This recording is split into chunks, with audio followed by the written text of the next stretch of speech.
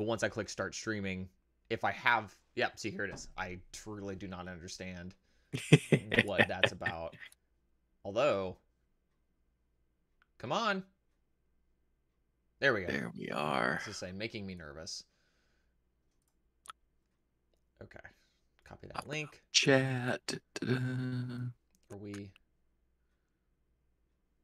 Okay. Looks like it's fine. It looked really stuttery there for a minute. And I was And I'll go ahead and tweet it out too. Okay. Where am I going? Discord. To tell other people.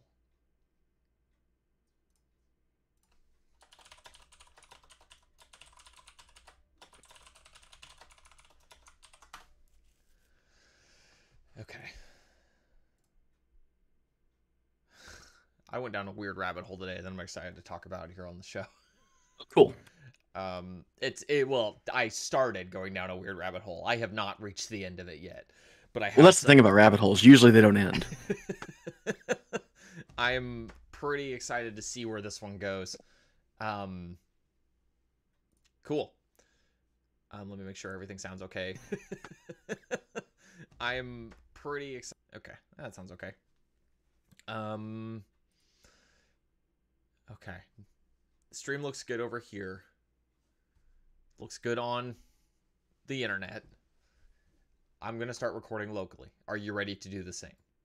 I am. Now recording locally. Okay. Let me am I. Get handy for a clap. Okay. Here we go. 3, 2, 1, go.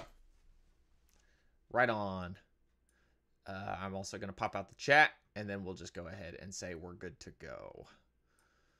I'll be curious to see who shows up, since this is kind of a... I mean, it's only been, what, a week off? And now suddenly... Suddenly we're back. Yeah, now suddenly we're back. Hey, For now. Okay, pop out chat. I guess I actually don't need to pop it out. I'm just going to have that open. Okay, you ready? Ready to go. All right, here we go. Listen up, library patrons, and welcome back to Obroa-Skai Walkers. I am one of your librarians, Ben. I'm joined by my lovely co-host, Cole, fellow librarian. Sorry, wrong podcast. I threw myself off because I accidentally unplugged my headphones, and was thinking about that and just kind of defaulted to the first podcast intro I ever did, rather than the one that I have to think a little bit harder about every time I do it. It happens. Yeah, but we're back.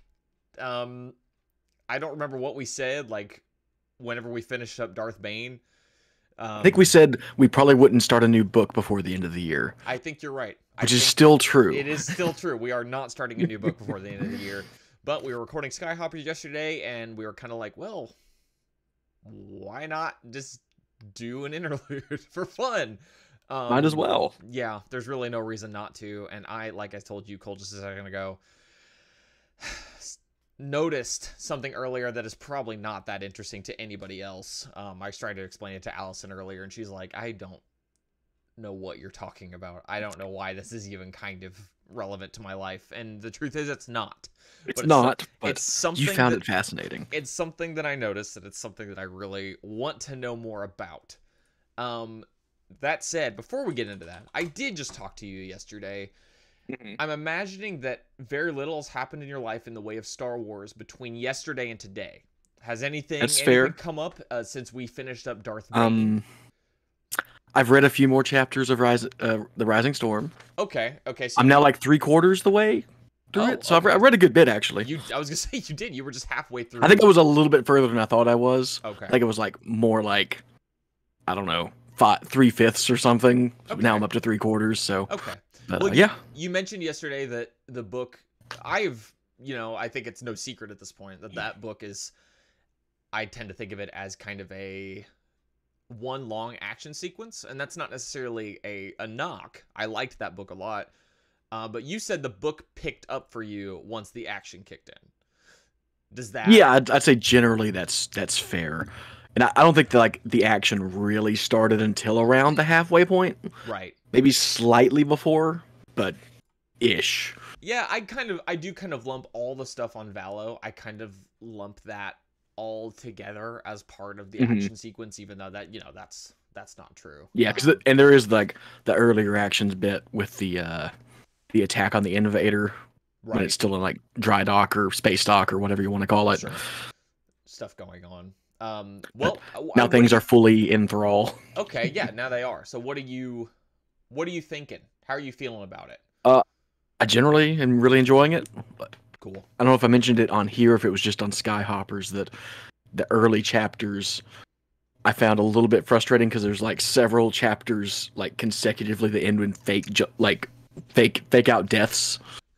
And I was like, if this continues, I'm going to get pretty annoyed. But thankfully, that has stopped.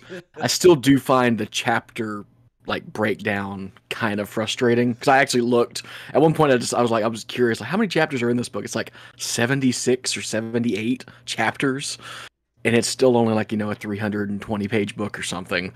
So it's like it's a little bit excessive to me. Yeah. Like nearly every time a point of view changes, it changes chapters, and I'm Yeah. like, I don't think you need to do that. It's not, and it doesn't really hurt the book much, but it's something I find a little bit frustrating.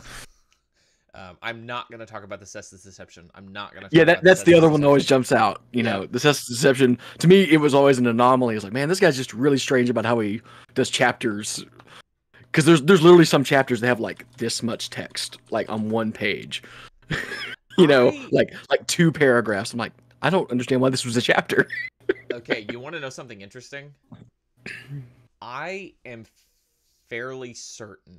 I could be wrong. I could be wrong. Mhm. I'm fairly certain that this is one of, if not Cavan Scott's first novel. He is primarily a comics writer. That much is certain. Right. That much is for certain. Yeah, that is definitely certain. Yeah, I'm looking. Although I'm on his website now, and it's looking like I'm wrong. He actually has written quite a few books. It looks like, but a lot of them have been. Okay, no, I'm an idiot. He's written plenty of books. It's definitely his first Star Wars book, I think. But yeah, I do know and that that may just be how he writes, and that's yeah, fine. I was gonna say I do know. Maybe Charles Soule, maybe Light of the Jedi is Charles Soule's first novel. I swear to I feel like that might be right. I was gonna say, I swear to God, I know someone. Again, it's one of those ones I wouldn't swear to. It's like I know it's their first Star Wars book, but I do feel like Charles Soule was mainly like a comic writer. Yeah, I feel like maybe he had another like an original novel coming out, maybe like around the same time as Light of the Jedi. Okay. But, could be completely talking out of my butt here. I am looking at his releases, and they are looks like a lot of Star Wars, but also primarily comics. So I think maybe I just had the two flipped. But anyway, that's I'm glad to hear you're enjoying it though. I think that one is good. I think The Fallen Star is better. So I think, well, I know you like Quality of Grey, right? You've generally been a fan of the stuff. Yeah. So I think Into the Dark did take me forever to read. So, well, it happens. It happens. I'm getting through this way faster than that, so we'll see. Well, and I think in something Shadows is the next one I've got. Into the it can't be Into the Shadow. It's Into the Dark. Out of the Shadows. Okay. I can see it on my shelf, but it's partially obscured. I can just see the shadows. Right. Ironically. Yes. I'm looking at it. Out of the Shadows. That one, I hate to be negative. Don't want to be too negative, but I will just, I will be honest. I think the young adult books kind of are on a bit of a slight downward trajectory as you go through them. I think Into the Dark is the best one. Out of the Shadows is pretty good. And Midnight, or why can I remember what it was called? Midnight Horizon. That's what I thought it was, but I'm like, that doesn't seem right. Midnight Horizon. Which is a great title. It is. Midnight Horizon, I think, is, I think we talked about it on Skyhoppers. I've probably talked about it here. Feels like a middle grade novel. That's just that's a young adult novel length. Mm-hmm. And to me, just kind of outstays its welcome a little bit, but which is a shame. Yeah, but not not bad by any stretch of the imagination. Yeah, just not my thing. And I don't think it's been mentioned. If I look kind of distracted, it's because I'm doing a chapter breakdown while we're talking. So if I'm not looking up, that's the reason.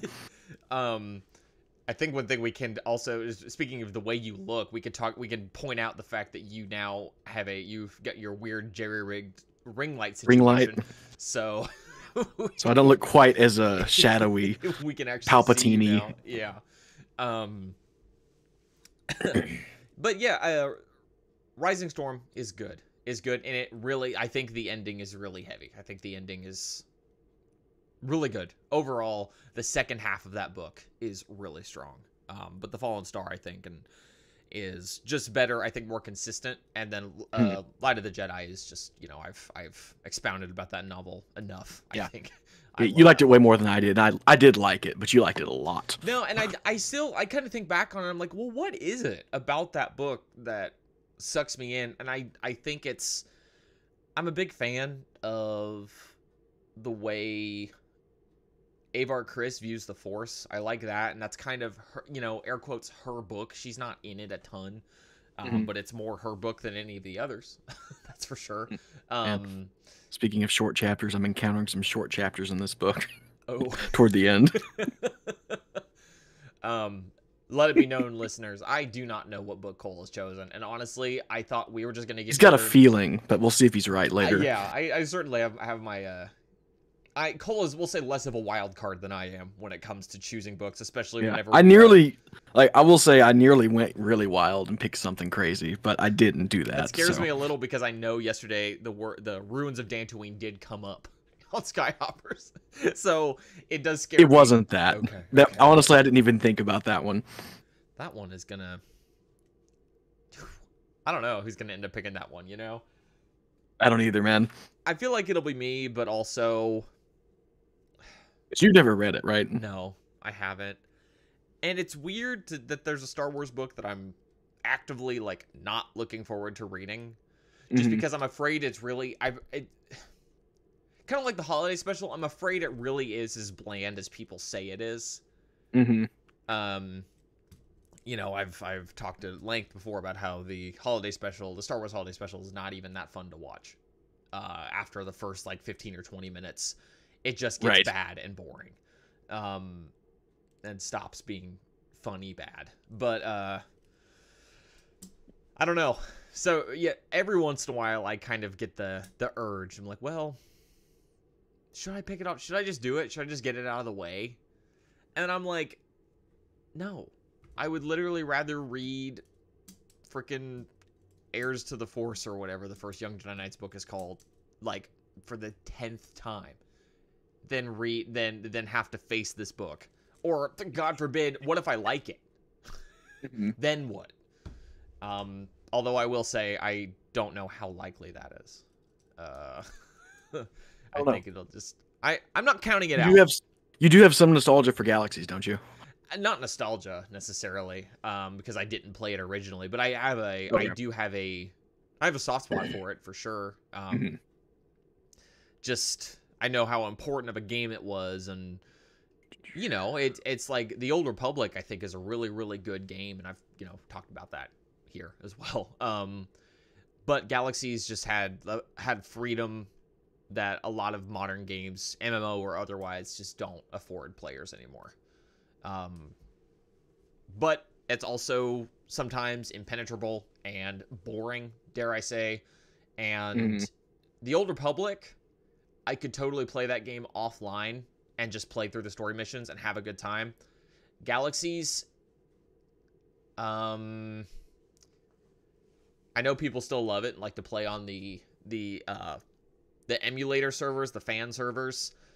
I do not feel like that game is even a third of what it was, or at least what I heard it was back in its heyday when people really played it. You know? I think not having players is really that game is kind of lives or dies by its player base. Whereas something more narrative driven like the Old Republic can get away with, you know, I very rarely do group content in the Old Republic. I'm usually playing it alone. But anyway, I don't know if I've mentioned here that I've been reading kind of accidentally been reading the Han Solo's Revenge, book number 2 in the Han Solo Adventures. Last night I did go to... I think you may have started that since we recorded, maybe. Okay, I probably did. But see, that's the thing, because like I told you yesterday, I didn't really go into it expecting to, like, read the book. But the circumstances of me reading in bed have led me to read that book more than Convergence, which is the book that I'm, air quotes, supposed to be reading right now. Because that was the book that I officially started and said, this is the Star Wars book I'm reading right now. That one's good too, by the way. That one's really starting to pick up. I did get to read it last night. But Han Solo's Revenge is really good. I look forward to talking about that a little more once I get a little further into it. Because one thing that I've kind of noticed about those Han Solo Adventures books is that they truly do feel like that. In some cases, it almost feels like, yeah, there's an overarching plot, but there were so many, it's like they're collections of smaller vignettes. It kind of feels like, at least that's kind of how at Star's End and Han Solo's Revenge have felt thus far. Where it's like, yeah, there's something bigger going on, but honestly, I don't even necessarily know what Han Solo is getting revenge for. And I'm halfway into the book. You know? Like, there are a couple things it could be. I mean, it's still enjoyable. I love Brian Daley. Huge fan. That guy was a genius.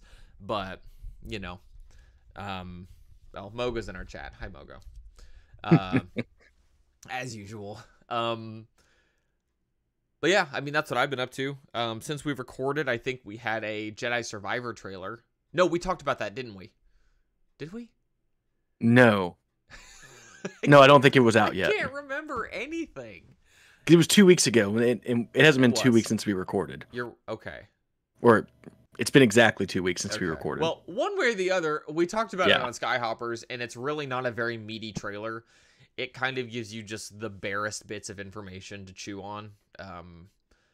So not really a ton to break down. Not really a ton to break down. Like I said, to me, the most interesting, like, cool tidbit thing was that there seems to be a Gendai or a Jendai, depending on how you say it. That Dirge's species seems to be one of the antagonists, which is pretty cool. Well, and I think because they're a pretty rare species. I do like what you said yesterday about how it's like they're a really good video game bad guy because you can beat them over and over again, but never actually kill them. Yeah, and I can just imagine that being like a fun thing for people that don't know anything about the species. Like, you know, pretty brutally destroy this guy, and then he comes back and you're like, what? I can imagine that being fun, and people that know are like, yeah, that makes sense. And what I really want is them to do something really crazy with him, like what they do with Dirge in the Gindi series. Like when he gets, like, busts out of his armor and is like this huge, veiny, muscly thing. Yeah. That'd be amazing to see brought to life with the realistic graphics. Yeah, and we did get a look at the guy in the tube. Don't know what to make of that yet. But, you know, I mean, I don't mean to, I'm kind of being a little flippant. I don't mean to sound not excited. I am very excited for this game. It's just, I think our consensus yesterday was that there just wasn't a ton that we didn't expect to see in it. You know, the game kind of looks like more of the same in a good way. And I think we're all most excited for the story, which was not touched on at all. I mean, as long as the gameplay is, like, still the solid foundation that it is, that's going to be fine. Yeah. So, just need another good narrative to go with it, and if it's the same people working on it, I have no doubt that it'll why would it still not be solid. Good? Yeah. I think it's going to be good. The big concern is that there's no sign of Marin or Grease. A lot of the, like, side characters we've grown attached to, they don't even show up at all in the trailer. So it's like, I'm assuming they're still a part of this story. But well, and see, that's because I remember whenever is it Battle Scars? Is that what the book's called? Yeah. When that was announced, Sam Maggs is the author, and she said that she did confirm that she was writing Marin. Which is like, okay, cool. But also, that does not necessarily confirm that Marin is showing up in the game. It does not. I do think it would be very weird to have a character who had so much potential. You know, the last Night Sister, ostensibly, or presumably, to go away off screen. That doesn't make a lot of sense to me. So I don't think it's going to happen. I have no doubt she'll be in the game. Yeah. Honestly. And unless somehow they kill her off in the book, which that would be just the most tragic thing ever. Apparently, Fatmatic is here. Hello, Fatmatic. This game comes out a week before the Resident Evil 4 remake. I've never played Resident Evil 4. It's been on my list for a long time. Franchise, I have no involvement or interest in, really. Very little, very little knowledge and experience with the Resident Evil. It's one of those series that, like, you hear about a lot if you're into the gaming scene at all, but it's a very up and down franchise from what I know. Yeah, it's like 1 and 2. The quality goes all over the place, and like the tone and 1 and 2 you hear about. I don't hear much about 3. Resident Evil 4 is a classic. Resident Evil 5 and 6, I think, were kind of panned. And then you get up to like 7 and 8, the new ones, and those are really pretty well liked. Yeah.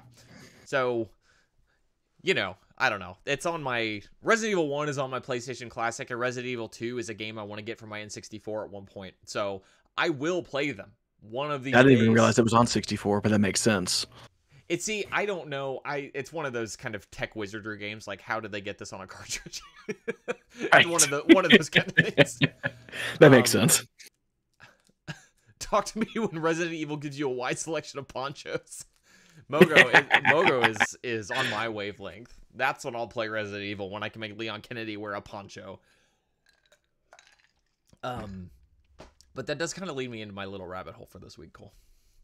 Go for it. This morning, you know, as I do, I got it in my head on my morning walk. I'm like, you know, I think I wanted to listen to like the first, because my Star Wars audiobook collection, a lot of them are, you know, the abridged books on cassette for the Bantam era, because that's all we have. Right. And I've talked about this before, usually those are split up by tape sides. So it's like 45 minutes. They're 4 tracks because they compress them to 2 cassettes. You know, each cassette has 2 sides, that kind of thing. So I'm like, you know, I could get through, like, this morning, I could get through, like, the first cassette of Shadows of the Empire, because I'm, you know, that's the way I am. Well, the book opens up, standard Star Wars score, John Williams, full orchestral, you know, straight from the movie soundtrack. We're going into the book, and more of the same. Stuff comes up, you know, it's like, it's so part of the DNA, don't even recognize it. It's like, this is the Star Wars music. Well, did you see me talking about this in Discord earlier? Do you know what I'm talking about? I think I saw a little bit of rumblings. I didn't dig into it at all, so I don't know for sure everything. I definitely went deeper into it. I think that a lot of people were expecting. Well, Shizor shows up pretty early. And at one point, they play bits of his theme, and I'm fairly certain the first time you hear it, if I'm remembering correctly, it is the orchestral one. Fully orchestral. Like from the soundtrack. Yeah. But later on, you get bits of it that are very clearly like MIDI sounds. Like, you know, like you'd hear on like a computer synth sound card of the time. Huh. And nothing else is done that way. So I start thinking, I'm like, well, okay. And I truly at this moment do not remember if that first one is the actual orchestra or if it is MIDI. But I start thinking, I'm like, well, okay, what does the timeline for this look like? Could that have something to do with this? Because I don't know anything about how these audiobooks were released at the time. I don't know when the soundtrack came out versus the book. You know, there were so many questions. So I'm like, well, okay, all that Star Wars music existed already. So you can just throw that into the book. Maybe the soundtrack wasn't done. Well, turns out the soundtrack was recorded in the UK in like February of 96. The soundtrack itself is released in April of 96. The book comes out in May of 96. And I could not find a specific release date for the audiobook, the book on tape, but I'm assuming it came out at at earliest like the same time as the book, not before, if I had to guess. Mm-hmm. So the soundtrack has been done for 2 months by the time this book, or at least a month or something, by the time this book is coming out. This audiobook is coming out. Yeah. And I just could not quite figure out why it's using this synthesized music that is really kind of in its final form. Like, it's granted it's you know, really stripped down because you can't have a full orchestra in MIDI, of course, but it's the same thing. Like, the theme is there. So I pull my what's the book even called? The Secrets of Shadows of the Empire by Mark Cotta-Vaz is a book from around that time that kind of goes behind I've got the that scenes. book. Yep. Yeah. I pulled it off the shelf and read about it. Just says it was recorded in February, and that's it. Doesn't talk about that at all. And I start thinking too, like, well, maybe it has something to do with the video game. Well, the N64 game, I think you could say famously, has the orchestral versions. And that's why it's like the same 45 seconds looped over and over again, because there's only so much music you can put on a cartridge, right? And it loops well. And it uses some music that is not utilized a lot, but even though a lot of it comes from the original trilogy score. But it's not like it was created for the game, because the game was using the fully orchestrated versions. And I've not played it on PC, but I'm assuming the PC is the same way. I don't know why, because, you know, you can get CD-ROM audio on a computer game. I don't know why that they wouldn't use the true audio for the computer version. And also that came out like a year later or something. So what I think I'm gonna do is I'm actually going to reach out to, I think it's Random House now, that owns Bantam Doubleday Dell, who are the original publishers of the audiobooks. I'm going to reach out to somebody, and I'm going to see if I can't get to the bottom of this. I don't expect it to go anywhere, because honestly, who cares at this point? But I looked on Wikipedia for anybody talking about this. I did like 20 different Google searches and various permutations. Could not find anybody talking about this. And maybe that means it's not important. But I'm curious. And I'm just like, it is really strange. One of those things that I'm like, I'm not normally like this, but I'm like, I'm not satisfied. I want to at least make an effort to reach out. I think the publisher is my best bet. At the very least, maybe they could give me a release date for the book or for the audiobook that would help, would help give some context. Mm-hmm. But I guess my option would be, I don't know how you pronounce it, but the record label that put out that put out the soundtrack originally, that would probably be my next best bet. I certainly don't think I'd hear back from anybody at Lucasfilm, and I also think Lucasfilm, that is too far removed. That's like a completely different era. So I don't know. I don't really expect this to go anywhere, especially. That's one of the ones you could like tweet about it, or on social media at like Pablo Hidalgo or something. Maybe someone knows something, right? Like he might know something about it just because he's been around a long time and might remember something about it.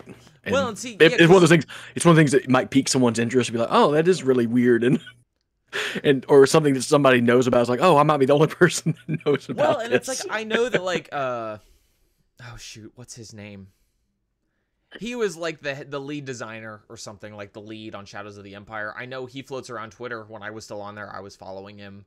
Mm-hmm. Granted, that's the game, and that's the thing. It's like, I feel like narratively these things were all talking to each other, but I mean, the author, like, you think there'd be a lot of shared, information at the very least, maybe, but that's what I mean. It's not like Steve Perry knows what's going on at LucasArts on a nitty-gritty programming game design level, so it just seems weird. I want to, at the very least, know who did the music. Who knows? Maybe I just need to buy a copy. Maybe I just need to buy a copy of the cassette, and it's they're credited in there, whoever did it. Yeah, probably. You would Um, assume. but see, I don't know, because at the same time, what if it's just music is? I've never seen one of these. Like, one second, Hmm. it's not quite the same thing. I'm gonna grab one of my Tales of the Jedi cassettes. Okay. Actually, the Crimson Empire one is the one that's complete. So I'll grab a couple here Hmm. and see if we get any actual information from them. If it, like, how much detail Now, it's got in it. yeah, to be fair, both of these I think are different. It's a different publisher. I know Tales of the Jedi is Time Warner audiobooks. Yeah, this cassette. I only have the jewel cases for the Tales of the Jedi ones, so they give me literally nothing. Also, all the music in them is just composed by John Williams. So I've got some of those audio cassette things too. Let me grab those. I know where okay. they are. In fact, you probably still see me on camera. One of those things. It's one of those things that I've really held off on collecting these books on cassette because I'm really just not gonna listen to them. Sorry, Cole, I'm talking to the listeners. Yeah, it's fine. Saying that like I'm holding off on collecting these audiobooks, these books on cassette, because really I'm not gonna listen to them. Allison has a tape deck that like she listens to stuff on. I generally speaking, I'm not gonna go out of my way to do that. Because I have them all digitally, like that's just the easier way. But I do really want them. Like because it's just such a cool thing to have.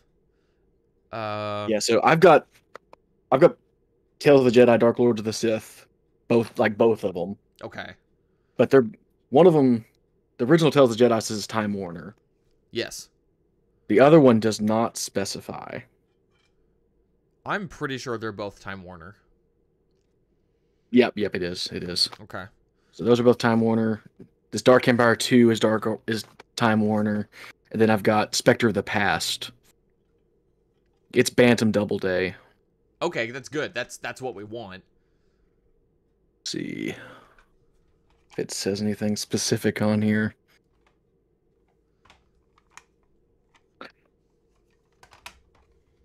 This I'm glad we do video now because I've got this. I'm trying to get this other one out. It will not come out of here. God. Jesus. Oh, there's a divider in there. What? Yeah, you have to go the other side. Down. Why? That's bizarre. I guess maybe to keep them from clacking together or something. But yeah, these are so cool. You got these, especially for, at least for Crimson Empire, you've got this sick Dave Dorman art that are, comic covers. Yeah. On the cassettes. Spectre of the Past has the book cover art on it, which is nice. That is so cool. And these all want, the only reason I bought these is because they're nearly like mint condition. They're really beautiful, like not destroyed condition. Did you find them somewhere? I think I Half Price Books ages ago. My Half Price Books is just dude. What you find there is always a crapshoot, man. Continually let me down. I found lots of great stuff, and then other times you go in there and there's nothing. So yeah, I don't really see much in the way of like credit information. Well, okay. I mean that's kind of what I was afraid of, which makes me think that Shadows of the Empire is not going to be any different. So I mean, it's yeah. I don't know. It's got a credit for Anthony Heald, who's the guy that does the narration for it. Yeah, he did. But that's I think he somehow did like all of them. He was like the Mark Thompson of his day. Mm-hmm. He does a vast majority of those early ones. Yeah, and these were all like $3 a piece or something when I got them. So it's like that's kind of that's the reason I picked them up. It's like this is not something I really care that much about, but the price and the condition, I'm like, I kind of got to. Well, it's like one of those recently, things... I picked up I've got 2 now of the VHS copies of the Young Indiana Jones Adventures. Yeah. That again were like mint condition, and I got them for like 50 cents a piece or something. And the first one I picked up, the reason I picked it up is because it's specifically the one that has Harrison Ford in it. Oh, okay. There's one episode that he's in, and it's like, oh, it's that one, and it's like beautiful mint condition. And so then I found another one, and it was like, oh, well, I've got a collection going now. Oh no. See, that's really, they're not expensive. They're not in demand, right? If you go on eBay, you look and it's like, okay, between 10 and 20 bucks will get you most of these things. Mm-hmm. That said, $3 for one, I'm snapping that up right away. That is a shoot first, ask questions later. I will find a plus spot for this when I get home. Mm-hmm. I think eBay. And it makes me sad because I know there was a Half Price Books I went to a long time ago, and they had a ton of those audiobooks, both cassette and CD copies of it, and they were all dirt cheap. But at the time, I was like, I don't think I'll need those. And they were all like on this huge like clearance desk and stuff. I was like, man, I wish I had picked up some of those at least. But, hindsight. Yeah, and of course, like you said, yours are in mint condition. Mm-hmm. These are frequently not like too cared for. Yeah. The only thing that's wrong with them is they still have a sticker on them that I'm afraid to try to peel off. I wouldn't. Well, I might take my heat gun to it or something at some point, see if I can get them off. Try it that way, yeah. But I haven't tried yet. And even if you get residue, you can usually use like Goo Gone or something and get it off. It's just so sketchy with that cardboard. It's like just don't want it to like something to soak into it. No, and yeah, you see stuff like in the I don't know. I'm looking at these on eBay now, and I'm afraid I'm gonna do something stupid. But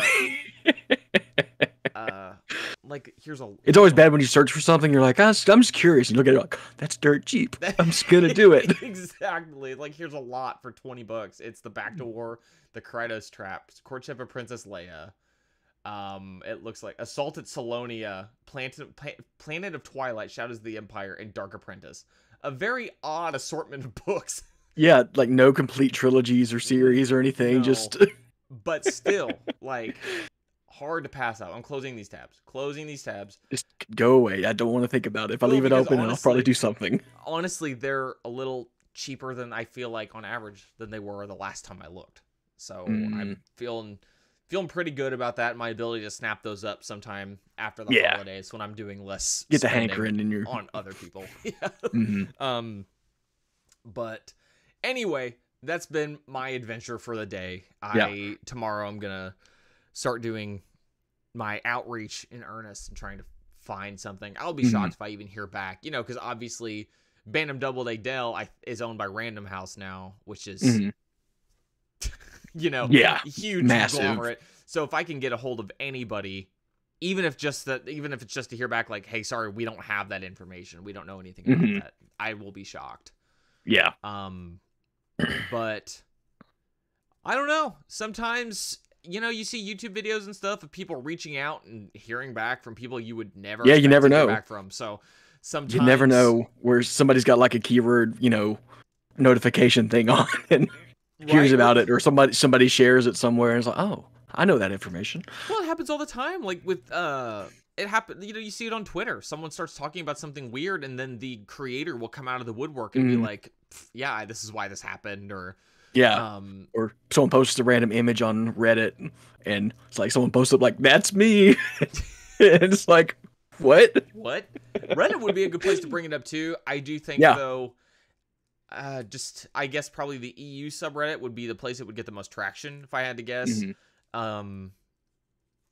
Who knows? Maybe someone there just knows something. I would be shocked though, because I was digging on talk pages on Wikipedia. I was looking everywhere, and it just seemed like I hope no one at work is listening to this, because I spent a lot of work time today, this morning, digging around trying to find that info. Hey, as long as you're still getting your work done. Hey, I got all my work done today. I did.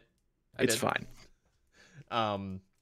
Yeah. Little... I've actually got something weird to show off too. Oh, please. That's in a different vein, but equally weird and cool. So let's see if you can see this. Okay.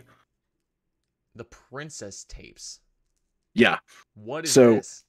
This is a fanzine from 1982. What? Where did you get that? My sister and my brother found it at like an antique shop where she lives in Virginia, and bought it for me for my birthday. It is from 1982. It has a full color illustration on the front. If you're looking it up, you can find a lot of information on it actually. But look up the Christerian Press you'll have better luck finding it on like one of the like fan and wikis or something. Yeah, fan lore. I'm seeing it right here. Yeah. I haven't really read any of this yet, but like it's like a leather binding, and it's really nice. It was only there's 500 copies of it printed, apparently, is what it says in there, and it's got a whole bunch of artwork, and it's an impressive collection of stuff. Yeah, I was gonna say it looks like right here. There's a couple here. I'm gonna drop this in the chat, and then I'll put it in the description of this video, assuming that description stays. Mm-hmm. So you can find it on YouTube. I will try to remember to put it in the show notes as well. Yeah.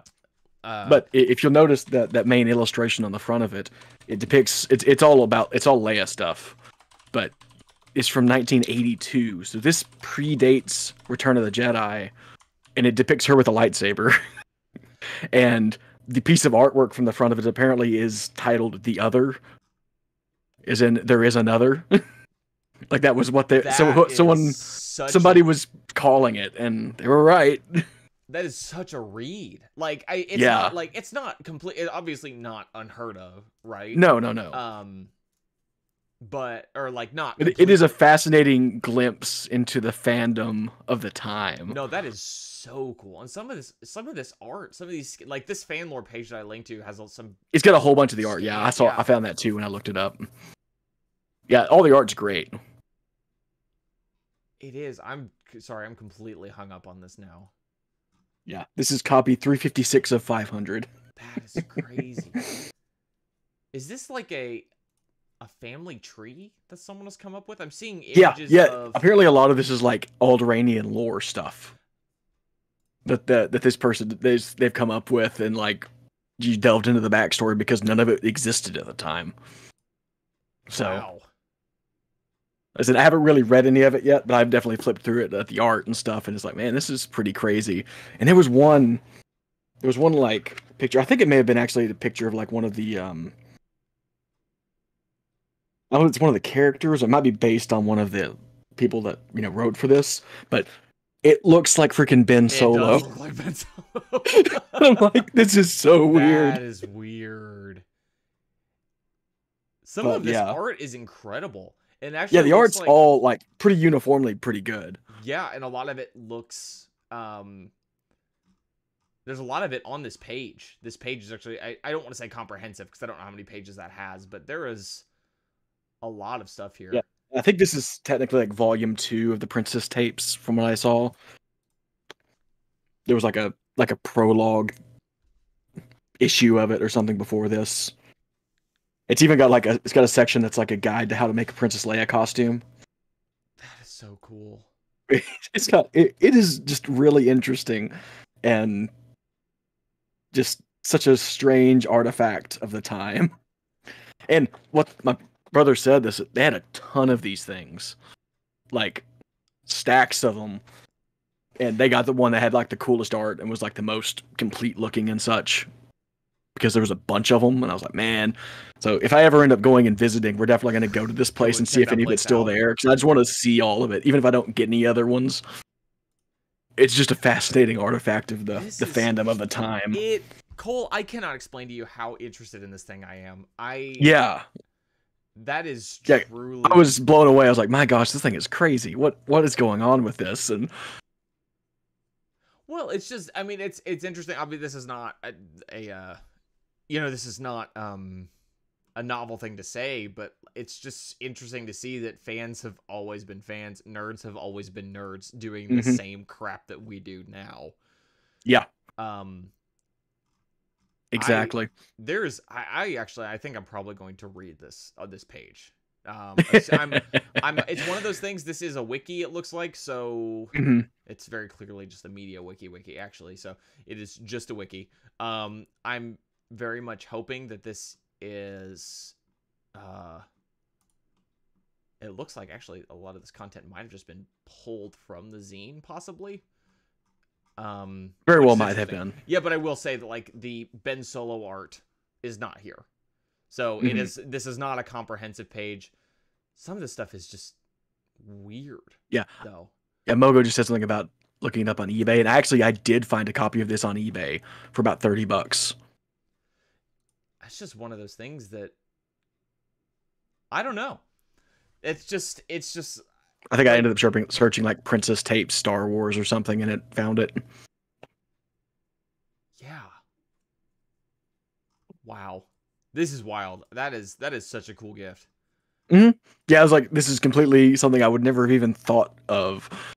Like, you know, it's one of those things, unless you see it, you're like, oh, wouldn't have even known that this existed, or even, you know, how professional it all is and everything. And it's like, you know, like, it's all like, I'm assuming done on like typewriter style or something. But Yeah, like, I it's mean, I just, don't... Jeez. Well, then there's one thing that stands out to me, too, is, like, there's this little, there looks like there's a scan of the family tree, calls out things like the fall of the Old Republic, the Clone Wars, and then, oddly enough, specifically worded as, the First Galactic Empire. Which, of course, is, again, not a completely out there thing to say, but Palpatine does say that verbatim First in Revenge of the Galactic Sith. Empire. So, yeah. I do think this whole thing is very cool. Jeez. Well, dang. That's awesome. Yeah, like I said, I've had this for a couple months now, but I was waiting for us to have another interlude so we could, and I was going to do a little bit of research on it and stuff too, just because it's interesting. But yeah, it is a really cool thing. I'm glad I've got it in my collection, even if it literally is fan fiction. It you is. know, but it is such a cool piece of fan fiction, and because of how professional it is and the era it's from, it's just like, man, this is crazy. Yeah, and I wonder if this person read like the Han Solo novels and like the Splinter of the Mind's Eye. Like, I wonder if that stuff is like referenced in these, maybe. I would be okay, because part of me says, like, I'd be shocked if that person, if whoever was responsible for this, did not read those things. But at the same time, it's like, how... I truly just have no idea how public any of that stuff was. Like, did people know that Splinter of the Mind's Eye existed? Did they know it was a Star Wars book? You know, like, because it's not... If you it doesn't have Star Wars, like, on the cover of it. No. If you see it from a distance, you're not going to know that it's Star Wars, necessarily. I think at that time, especially in 1978, I think there were a lot of things that were trying to be Star Wars. So I wouldn't be shocked if there was a lot of people who passed on Splinter of the Mind's Eye thinking it was a knockoff of Star Wars, because you just have kind of a silhouette that looks vaguely like Vader on the cover. You know, like, so I don't know. That is wild. And yeah, fanfic is fanfic. I don't think either of us are super high on that, generally speaking. Not that there's anything wrong with it, of course. It's just, you know. Yeah, it's just something I'm not very interested in. No. Delving into personally, but me neither. For the most part, this pretty dang cool. With some notable exceptions, you know. So Joe Bongiorno has worked on, and then the fan sort of the Jedi trilogy that I look forward to reading whenever I get there. Just as one of those, just kind of a curiosity, more than anything. And hey, it's more of a sort of the Jedi than Lucasfilm's ever going to give us. So it certainly seems that way. Yeah. But I don't know. I definitely think that material from when the original trilogy was coming out, before everything was answered, is because, like, it looks like there was someone who said that Leia has a sister, and it's like, not quite, you know, like, and that, I think, to me, that is the thing that is most out, one of the things that is most out of left field in Return of the Jedi. It's not, again, not unbelievable, but but like, there's definitely some, like, a romance potentially set up between Luke and Leia. I wouldn't go to brother and sister immediately. No, definitely not. Definitely not. Anyway, that seems like a fun kind of random article from 1982, but I do have, or I did, where'd it go? Did you lose your random article? I might have. Oh, God. I did. Did I? How did I do that? Well, I had one. It was pretty good too. Oh, I know what it was. I know what it was. You can just find it again. I've got to try to find it. You can probably go to your history too and find it. I could. Oh no, I found it. I found it. Okay. This one's from a book that we've read, actually, but I think it's just kind of weird enough that I want to go back to it a little bit. This article is entitled "Unidentified Species," parentheses Vegari. That tells you the world that we're moving into. I'm gonna post the link here in the chat, and I'll go ahead and drop it in the random article in the description for this video. I always forget, an article from the archives, not random article. Anyway, so that's in the description now. You should be able to find it there, and it will be in the show notes, as always. Does everyone know that I put those in the show notes? I don't know if people care about that or look at that. I link it every week. I don't know if anyone is looking. Maybe I'll start adding my own custom UTMs so that Wikipedia will, whoever is watching the analytics for Wikipedia will be like, what is this Obroa-Skai walkers that keeps sending things to our website? Anyway, just a reminder that you're always being tracked on the internet. Yeah. Oh, there's an error on this page. Let me read it first, and then I want to get to it. Unidentified species Vegari. It opens with a quote. Understand the reality of the situation. The Vegari have killed them, all of them. If not in this battle, then in battles to come. There is nothing we can do to help them. All we can do is focus our resources towards the Vegari's ultimate destruction so that others may live. Force Commander Thrawn on the species. A species. It's supposed to be was. Or species. Species is a singular plural noun, isn't it? A species was, not a species were. This is grammar. That's a weird one. This is grammar. That's one of those ones. That's one of those ones. I'm like, I don't feel like confident enough to say one way or the other. A species was/were captured by the Vegari species. In 27 BBY, the Vegari slaver fleet imprisoned members of the species within 0G plastic bubbles, using them as living shields during their attack on the Garoon species' homeworld. Force Commander Thrawn, the commander of the Chiss assault cruiser Springhawk, told his human companion Maris Ferasi to understand that he would not be able to kill them while fighting the Vegari, and that they could not help. Instead, they could focus the destruction of the Vegari.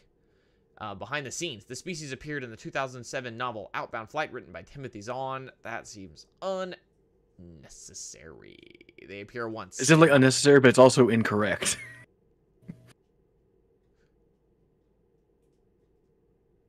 In what way? The novel came out in 2006. Hang on. I'm going to put somebody on blast. Mm-hmm. Let's go to the edit history. There's nothing on this talk page. Oh, this is edit. Where's the history? Come on. I clicked the wrong button. I'm a fool. History. One of those novels I have in my head. I know when it came out. Who's looked at it? Yeah, I believe it. Okay, I'm not actually going to put this person on blast. Looks like there's a couple people have edited it. Recently, actually. It always shocks me that, like, when real people... We stumble upon an article that real people have edited recently. Mm-hmm. But yeah, it looks like just a couple of minor edits, like in the kind of tens of bytes recently. So it looks like we had an initial commit on... Oh. This is a new article. I think this explains a lot. This is from just a couple months ago, September 12th of this year. This was created. So interesting. It's one of those things where it's like, I definitely understand the need and the desire to have a comprehensive... record of Star Wars, but I do think we can... I don't want to say do a little better than this, because that's... obviously this person did a service by creating the page. But we don't like factually incorrect information, especially when you can easily tell that, like, Outbound Flight is linked to. Is linked to, yeah.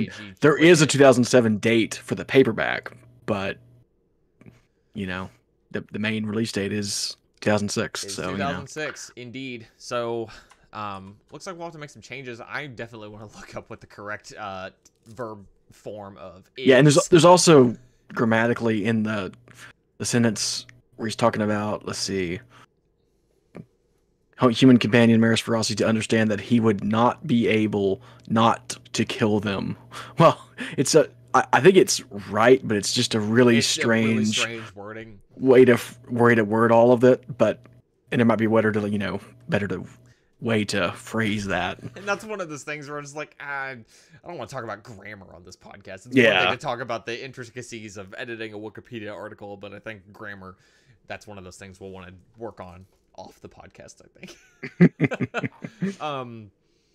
But no, I think this is an interesting article for a number of reasons. Well, one, talks about Thrawn. Never always a quick way to get to my heart in terms of articles.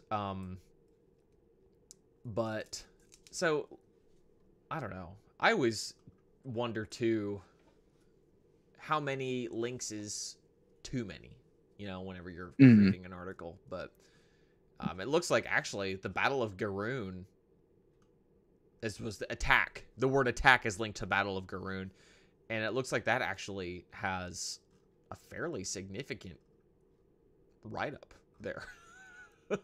Yeah, it's not bad. It's got several different sections and paragraphs. Also, it's in canon. I think I forgot about this. Oh, interesting. The first battle between the Vigari pirates and Chiss Ascendancy senior captain Mithron Nerudo, codenamed Thrawn. That seems excessive. We know who that is. It took place in the unknown regions. The battle, which commenced Thrawn's operations to eliminate the pirates, resulted in Thrawn retrieving a Vigari gravity well generator. Oh, this is lesser evil. That book is just so long. I'm not surprised that I don't remember this. Yeah, I'm surprised. I don't remember it specifically naming. Oh, okay, it is just unidentified battle actually in the canon article. Oh, is it? Yeah, it's labeled as an unidentified battle when you go to the canon side of it. So that makes sense. I was about to say, I don't remember it specifically being called out as the Garoon battle. And it's like, okay, the battle itself was referenced, which is true. And like the procurement of the gravity well generator and all that stuff happened. But a lot of the details aren't the same or detailed because the battle itself isn't portrayed. I was gonna say, sure. But the first clash between Thrawn, but this is from the behind the scenes. This is a canon article. I apologize, everybody. The first clash between Thrawn and the Vigari is mentioned in Star Wars canon in the 2021 novel Thrawn: Ascendancy, Lesser Evil, the final volume. Yada yada yada. The Star Wars Legends continuity, the Battle of the Garoon homeworld, in which Force Commander Thrawn stole a Vigari gravity well projector, appeared in the 2006 novel Outbound Flight, also written by Zahn. It doesn't look like there's anything that confirms this as the Battle of Garoon. I don't necessarily think these two articles should be linked.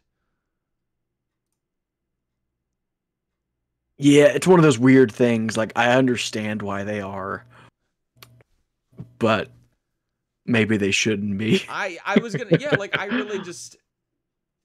It's curious because it's like, they're clearly intended to be the same thing, but there's no, concrete... I know, and that's the thing. And there's, maybe there's something, I am still very much an amateur editor. I don't want to be... Maybe there's something going on here that I am just not privy to that makes it it makes me wish Robert was just on the podcast, honestly, so he could just answer these questions in real time. Because, yeah, it's we specifically don't know where this happened. We just know that Thrawn stole a Vigari gravity well generator. So, I don't know. We'll have to check in with Robert on this one. I can't say for certain that they should not be connected. I know in my head, without some sort of actual reasoning, I would not connect them. I would not specifically say this is the Battle of Garoon. Because I don't know that it is. I also wonder, did we actually get a mention of the Garoon in no, the Garoon are not canon either. Right. There is no specific mention of the Garoon in the Ascendancy trilogy. So I don't know. Yeah, it's weird because I think the way it's been linked makes sense in the sense that it's It's like, oh, you go to the canon article and becomes unidentified battle, Vagari. So it's like that article should exist, and I think maybe the only link between it ought to be maybe that behind the scenes section. Yeah. Well, and not the actual canon legends thing, but that's also extremely pedantic. And they're clearly it's clearly like Zahn is clearly referencing the other book.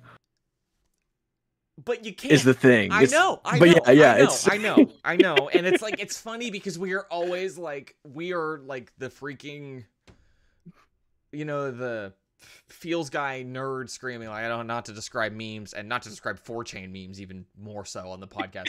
But like whenever time in that trilogy when he mentions something from Legends, we're like, yeah. And so it's like, it's weird to fight that urge because I know that when I was reading this at the time, I did exactly that. I was like, yeah, I know what this is, but we don't know what this is. Mm-hmm. We don't know specifically what this is. So yeah, it's a weird one. Like, yeah, I think maybe what happened is that the behind, like, you should get rid of the direct link between the canon and Legends thing, or maybe just have a behind the scenes thing on both of them. That seemed that they kind of cross link back to each other. Yeah, and like have the the specific article linked there. Instead of one of those things that to me that makes perfect sense, but I am not confident enough in my Wikipedia-ing to go in there and make that change because it seems like such a major shift. Also, I don't know how you would go about unlinking a page in the tabs like that. But Mogo, to answer your question, we are not putting anybody on blast specifically. I specifically left the names out because I don't want to put anybody on blast because like it's an important article, as are they all. And Tom, enjoy Babylon 5. Babylon 5 is a good experience. So yeah, I don't know. Welcome, Tom and Austin are in our chat now. Well, Tom, I guess only briefly, but I don't know. That went. I'm going to be honest. I didn't expect that to turn into what it did. I will be real with you. That went a little deeper than I meant it to. But all the same, yeah, I think this article could just use a little work. I also think that given enough time, Timothy Zahn would have named the species in the bubbles. Mm-hmm. I just think he didn't. He didn't get his chance. He didn't. Yeah, and Tom is saying that you're a lot quieter than me, apparently. That seems to always be the case. The only thing I can really do there is turn you down, which makes everybody have to turn everything else up. Which, of course, if you're listening to the podcast, the way it's been for the last going on 5 years at this point, which is terrifying. This means nothing to you.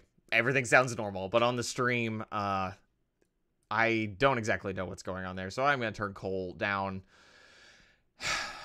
So hopefully you can crank everything else up if you're watching the stream. Apologies if you are not and are just tired of me talking about the stream. Would it be a Ben podcast without an appeal to authority? In this case, Wikipedia. No, Austin, it would not.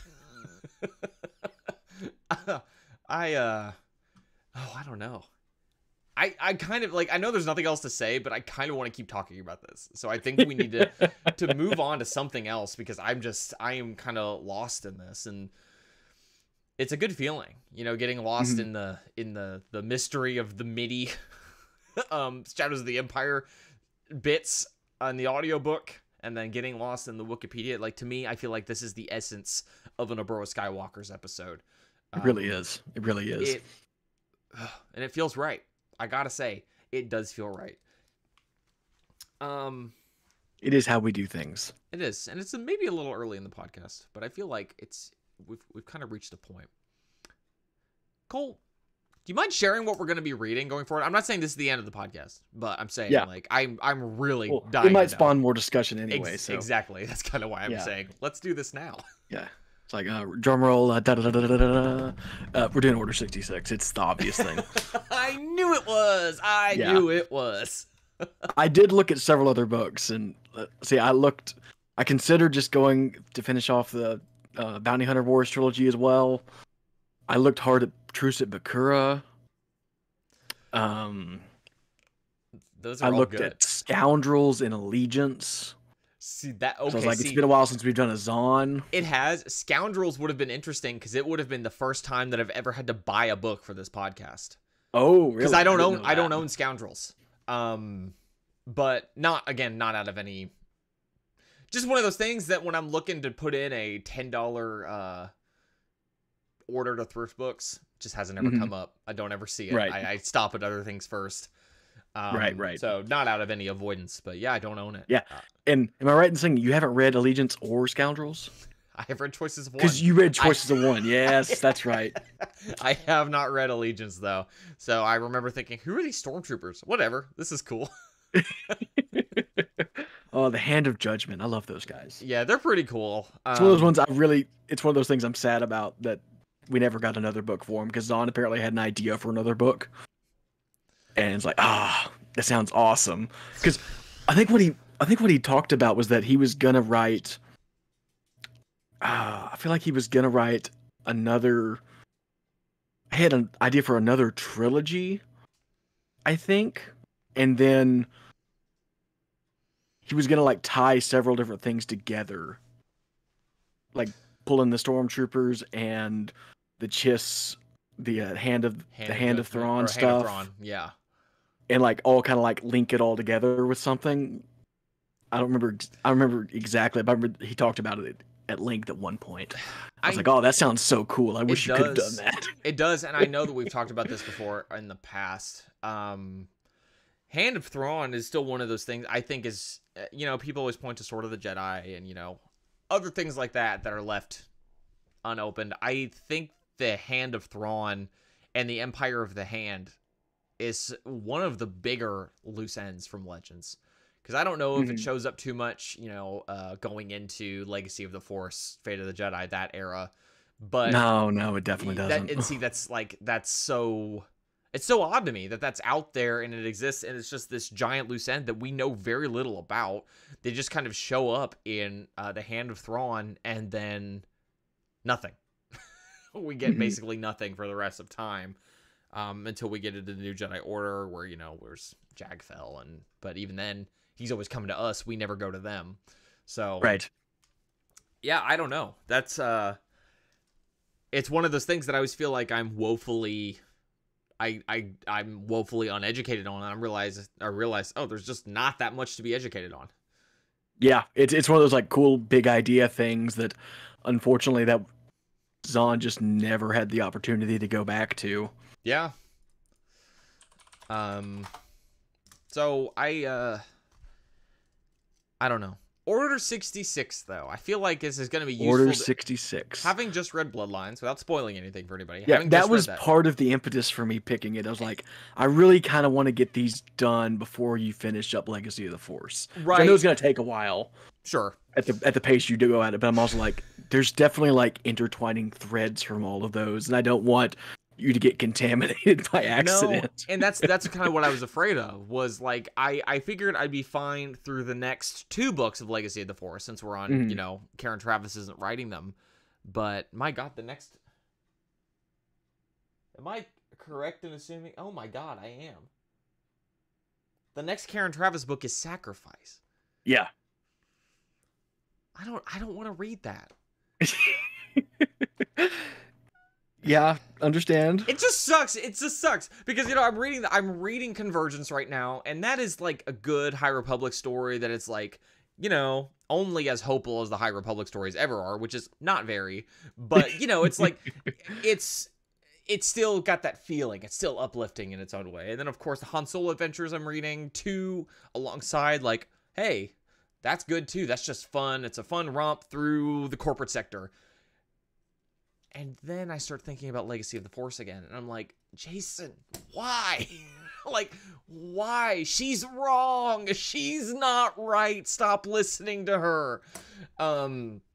It's just so painful. What do you mean you lead the secret police now? And I just, it hurts. It hurts. It's so bad to read.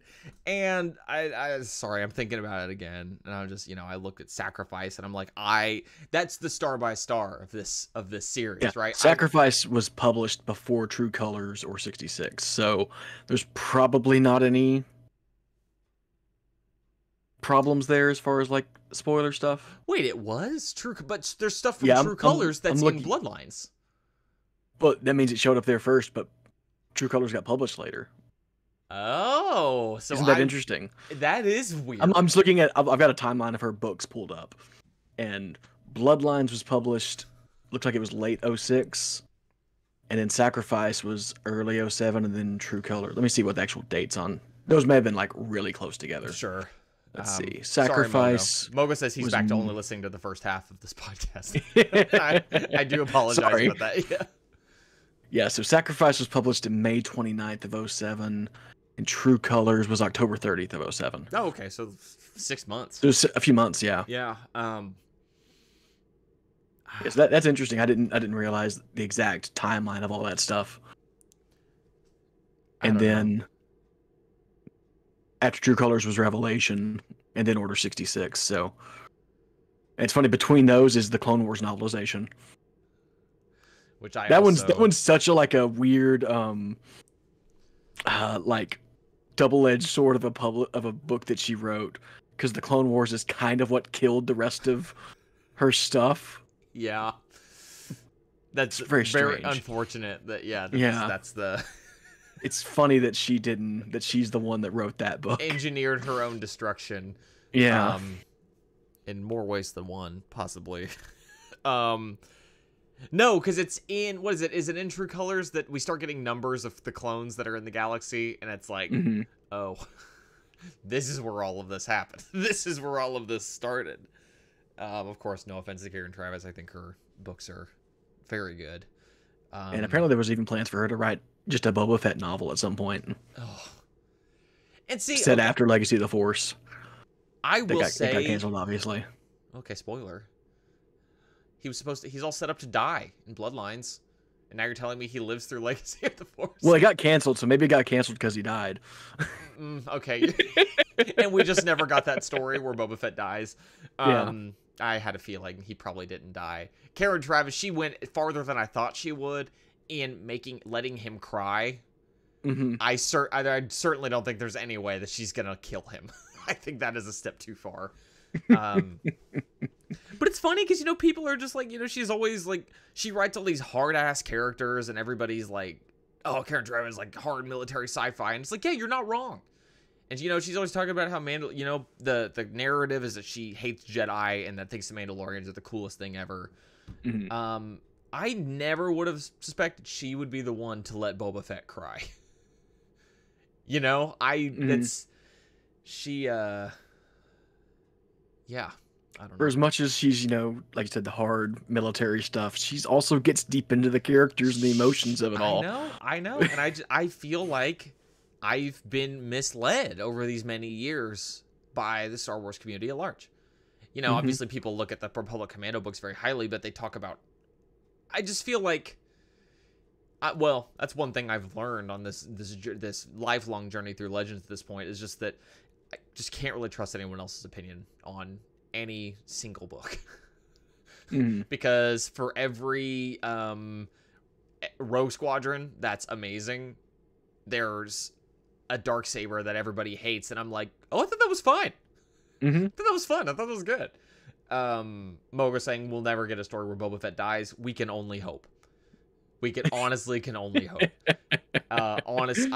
Truly though, I know there was a lot of talk in our Discord, a lot of the Skyhoppers Discord. It's not ours. Sorry.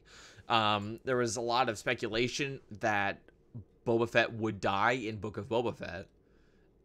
And really, there were points in that final episode that looked kind of likely. It looked like it might have happened. Whenever he's fighting all the Pikes with Din, and then, of course, the showdown with Cad Bane, like, I would have never forgiven Star Wars if Cad Bane killed Boba Fett, but you know, it didn't happen, so I don't have to worry about it. Yeah, I hope we don't ever see Boba Fett die.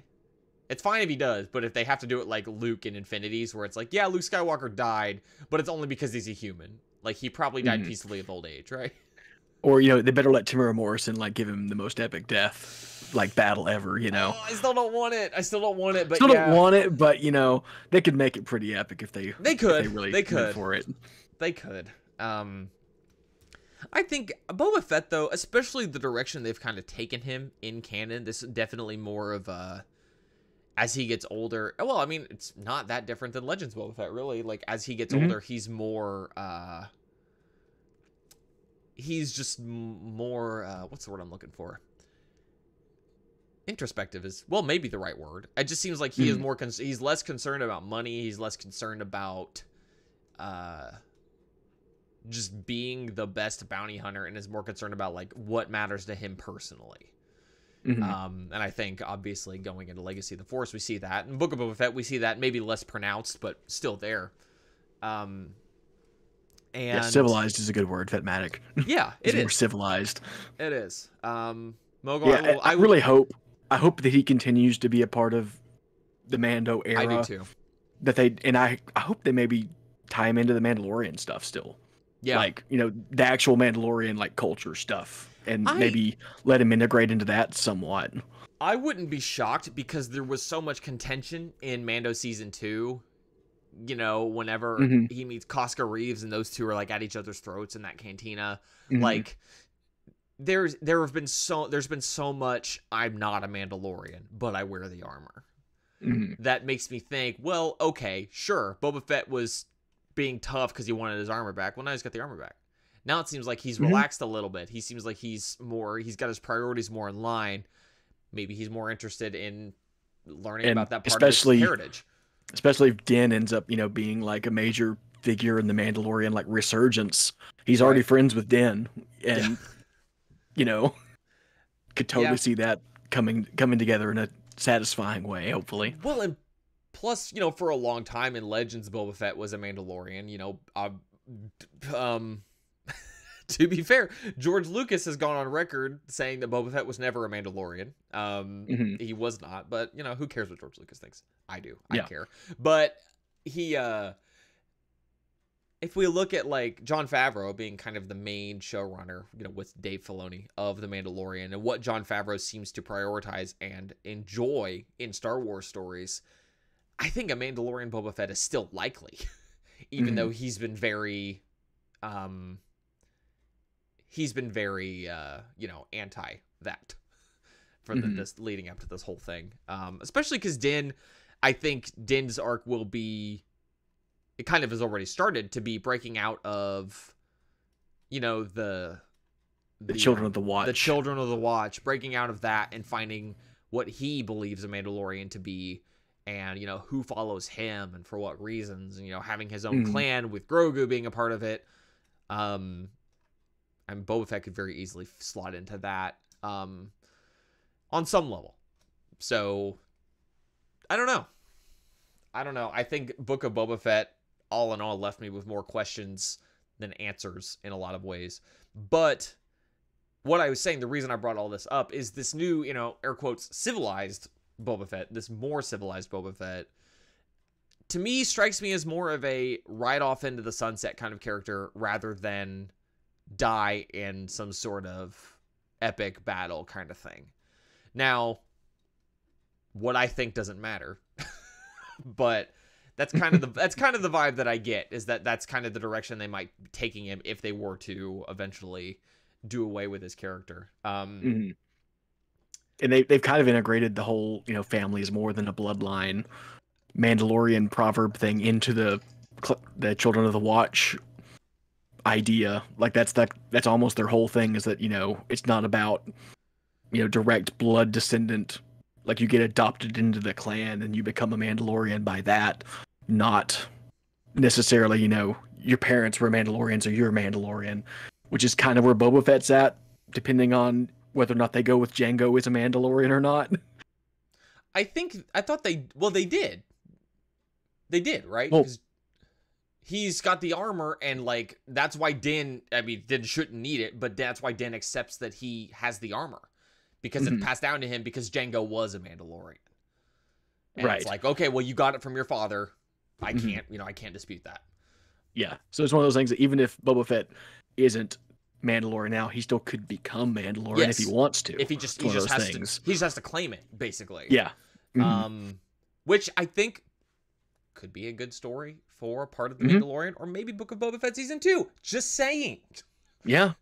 But yeah, Din is going, Fetmatic brings up that Din is going back to Mandalore to cleanse himself, and I'm taking that as meaning, like, I think it's likely that Din could end up back on Mandalore, meet other Mandalorians, and be like, this Children of the Watch stuff is nutso. Like, I don't think we need to do this anymore. There are so many more things that a Mandalorian could be. Because, I mean, let's imagine, remember whenever he meets Bo-Katan, and they all take their helmets off, and he's just like, excuse me? Stares a Mandalorian. What? Exactly. So same reaction he had to freaking what's his name, man? I'm losing his name now. Other Boba Fett armor guy. Oh yeah, Cobb Vanth. Yeah. Cobb exactly. Vanth, yeah. Same thing. He's like, what are you doing? You need to give that back. I'm taking that. Well, it's like, I just think that, I don't know. I'm okay with Boba Fett not officially being a Mandalorian. He's a Mandalorian in my heart, and that's enough. That's enough. He doesn't have to canonically be one. However, if they decide to do that, I will still be thrilled if that's the direction they decide to take it. And I think there are a multitude of ways that we get there. And I think that, Star Wars has been all about found family in this Disney era. And I think that there are too many different convergent storylines, or storylines that feel like they will be convergent, to not have Din end up maybe not being Mandalore, even though I think that's likely too. I think him having kind of a clan of his own as an offshoot of the Children of the Watch, where it's like you do have people like Boba Fett, and you have maybe Bo-Katan joins him. You have because I mean, that to me is still just as much as I love Boba Fett and hope that him and Fennec Shand show up in a significant way in Mando Season 3, the Bo-Katan thread is still what I've been waiting for 2 years to learn more about, because that has been driving me insane. Bo-Katan's one of those characters I feel like could go either way pretty hard either way. Like, we've seen her be a she villain. could end up being like the ultimate villain basically pretty easily, depending on how things shake out, or she could join him. And I really don't know. I don't either. Because she's like, for most of the time we've known her, like in Clone Wars and stuff, she was a bad guy. Like, she was part of Clan Vizsla and all that stuff. I mean, Death Watch. Literally Death Watch. It's so it's like it's pretty easy to picture that just going down badly. Yeah. And see, I don't know, I want to say I wouldn't like that, because I like Bo-Katan, but I also think that because I wouldn't like that, it kind of makes it a good plot point, a good way to go, because she's just a wild card. We don't know what direction she's going to go. A lot of people have come to like her because, she's in, Din's cadre of allies now. And it's like, oh, she was our friend. And now all of a sudden, I mean, look at whenever Din gets the Darksaber, like, and wins it off of Gideon. Like, look at her face. She's livid. Yeah. Like, so, yeah. I don't know. Like, I think bringing her in is really cool. But at the same time, like, I don't want to see her stripped of the Darksaber, especially by this kind of technicality. You know what I mean? Where it's just like, okay, like, she lost it to Gideon, but he can't be Mandalore. And then now Din has it. And it's like, well, Din doesn't want it. So it's until he loses it in a fight, he's kind of got it. He's got it. He's got it. And I think, but it also makes a lot of sense, him being the main character, for him to grow into that role.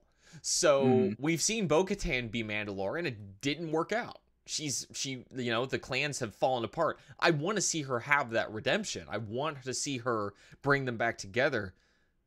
But at the same time, like, it's Din's show. Mhm. So well, you know, I don't know. Boba Fett had his own show, and look what happened to him. So I guess maybe whose show it is doesn't really matter that much. Yeah, he's gonna go to Mandalore, and he's gonna like go into the caves, the wells, whatever, get cleansed, and he's gonna find a mythosaur and like come out riding it, and then all of Mandalore's gonna be like, he's the hero, obviously. He's the guy, obviously. He literally found this extinct creature and tamed it, and now and now what?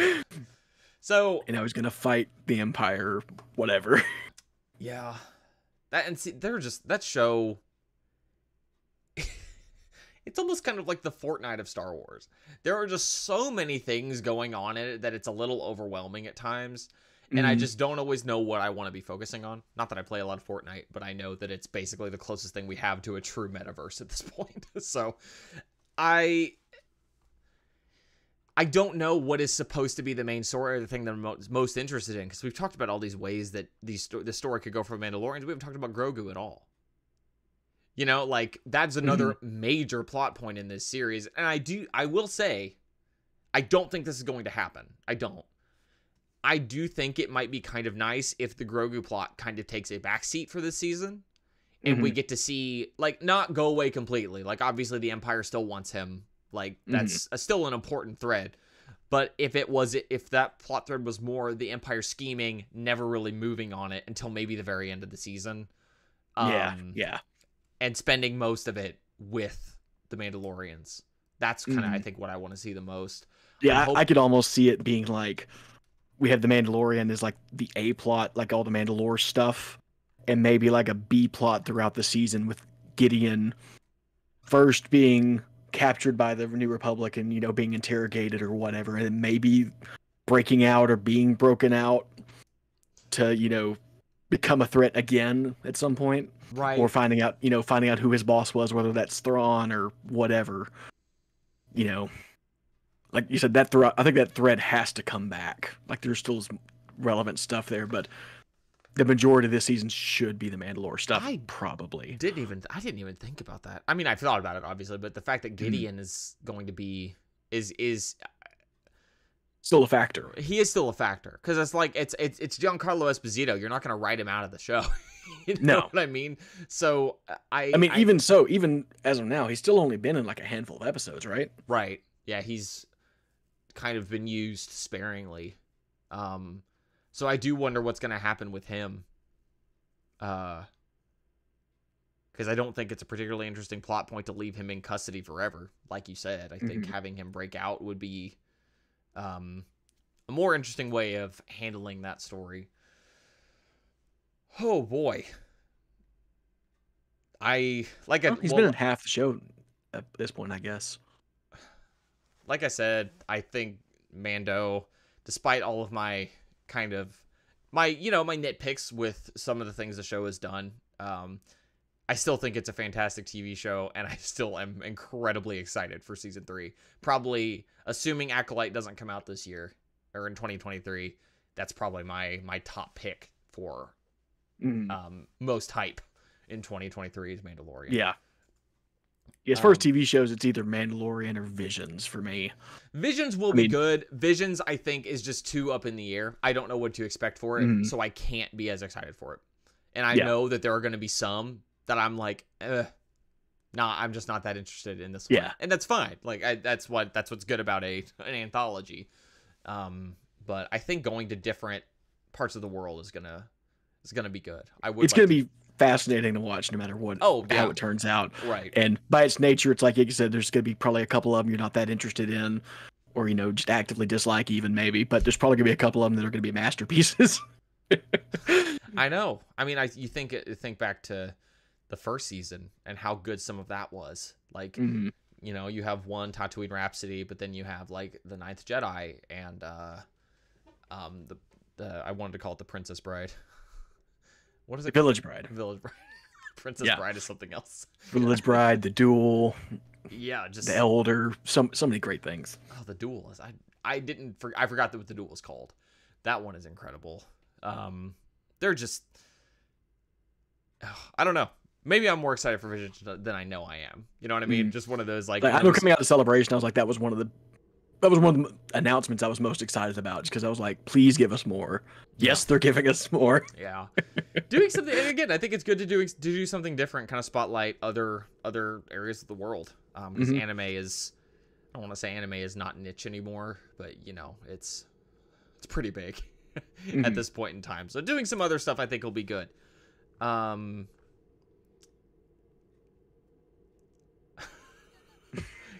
Sorry, we both stopped to read Mogo's chat message. Yeah, can we did. talk about how Luke Skywalker walked in on a defeated high-ranking Imperial officer who had advanced Dark Troopers and just left him with one New Republic officer without saying anything?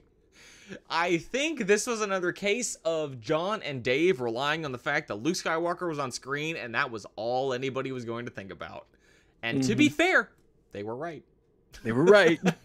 They were absolutely right. But at the same time, it's one of those. Maybe we should. Yeah. So I think what we're gonna have to assume is that Cara Dune took him in, and got promoted, and got moved to another sector.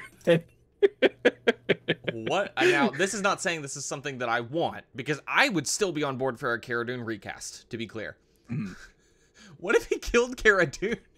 What if she was trying to take him in and she gets away? Yeah, doesn't get captured at all. He just kills her while they're escaping. I think it'd be a little stupid and bold-faced as to what that was trying to cover up. But I also think that, you know, Star Wars isn't known for subtlety. It's true. And Gideon probably needs to be out. Don't we know that Dr. Pershing got captured too? Yeah, Dr. Is that separate? Yeah, because he's with That's when they captured the shuttle. Yes. That's right. I was trying to think. I was like, was they all captured at the same time? Because I'm pretty sure we've seen footage of him in custody. Yeah. Because I remember he's sitting with them on Slave 1 at one point. I think when they're devising the plan to get him back. Yeah, they capture the shuttle and they use that to break onto Gideon's ship. That's where we find out that Slave 1 has the weird, twisty innards. Yeah, the gimbal that moves and stuff. It's like, oh, that's fascinating. I love it. It's very fascinating. And it just makes you wonder, like, why'd they build the ship like this? This is clearly an example of form before function. When they were working on the concept art and the production design for The Empire Strikes Back, no one was ever like, oh, we're gonna have to see the inside of this one day. We don't have to worry about it. It was like, it doesn't matter. Then It don't matter. We'll figure it out. And then Jon Favreau was like, hey, surprise, surprise. You have to figure out how the inside of Slave 1 works. How does this thing work? It makes sense. I mean, it makes sense. Because I know you could see inside of Slave 1 in Bounty Hunter, but that's a pretty minuscule, you know, it's like, that's a PlayStation 2 game. It's not exactly the most detailed. And you can see, like, the cockpit a bit in Attack of the Clones. And Empire Strikes Back. I guess, yeah, technically. But you get to see him, like, go in and, like, sit in the cockpit. Yes. In Attack of the Clones. So you get, like, some idea. So it's like they climb up into the cockpit and then, like, you know, launch themselves into the seat weirdly. They do that, and then, yeah, you're in, you're watching Book of Boba Fett, and it's like, they sit down. It seems very ergonomically confusing. You know, it's like when they're facing down into the Sarlacc pit trying to kill it, and they're like, it was designed by some aliens, you know, that didn't. It's like, oh, this is very strange, but you know. No, it was designed by a man with a love of cats and monologuing. We know this. We on this podcast know this. Yeah. Quat of Kuat. Quat of Kuat. Not who we are talking about this time. We are going back to the clones, and we're going to figure out what's going on with Phi. I'm just not ready. It's all coming back to me, and I'm like, yeah, there were some ups at the end of True Colors, but this book is literally called Order 66. Yeah. So I don't really know what to make of that, since we've had this whole plot line of them. You haven't played the Republic Commando game, correct?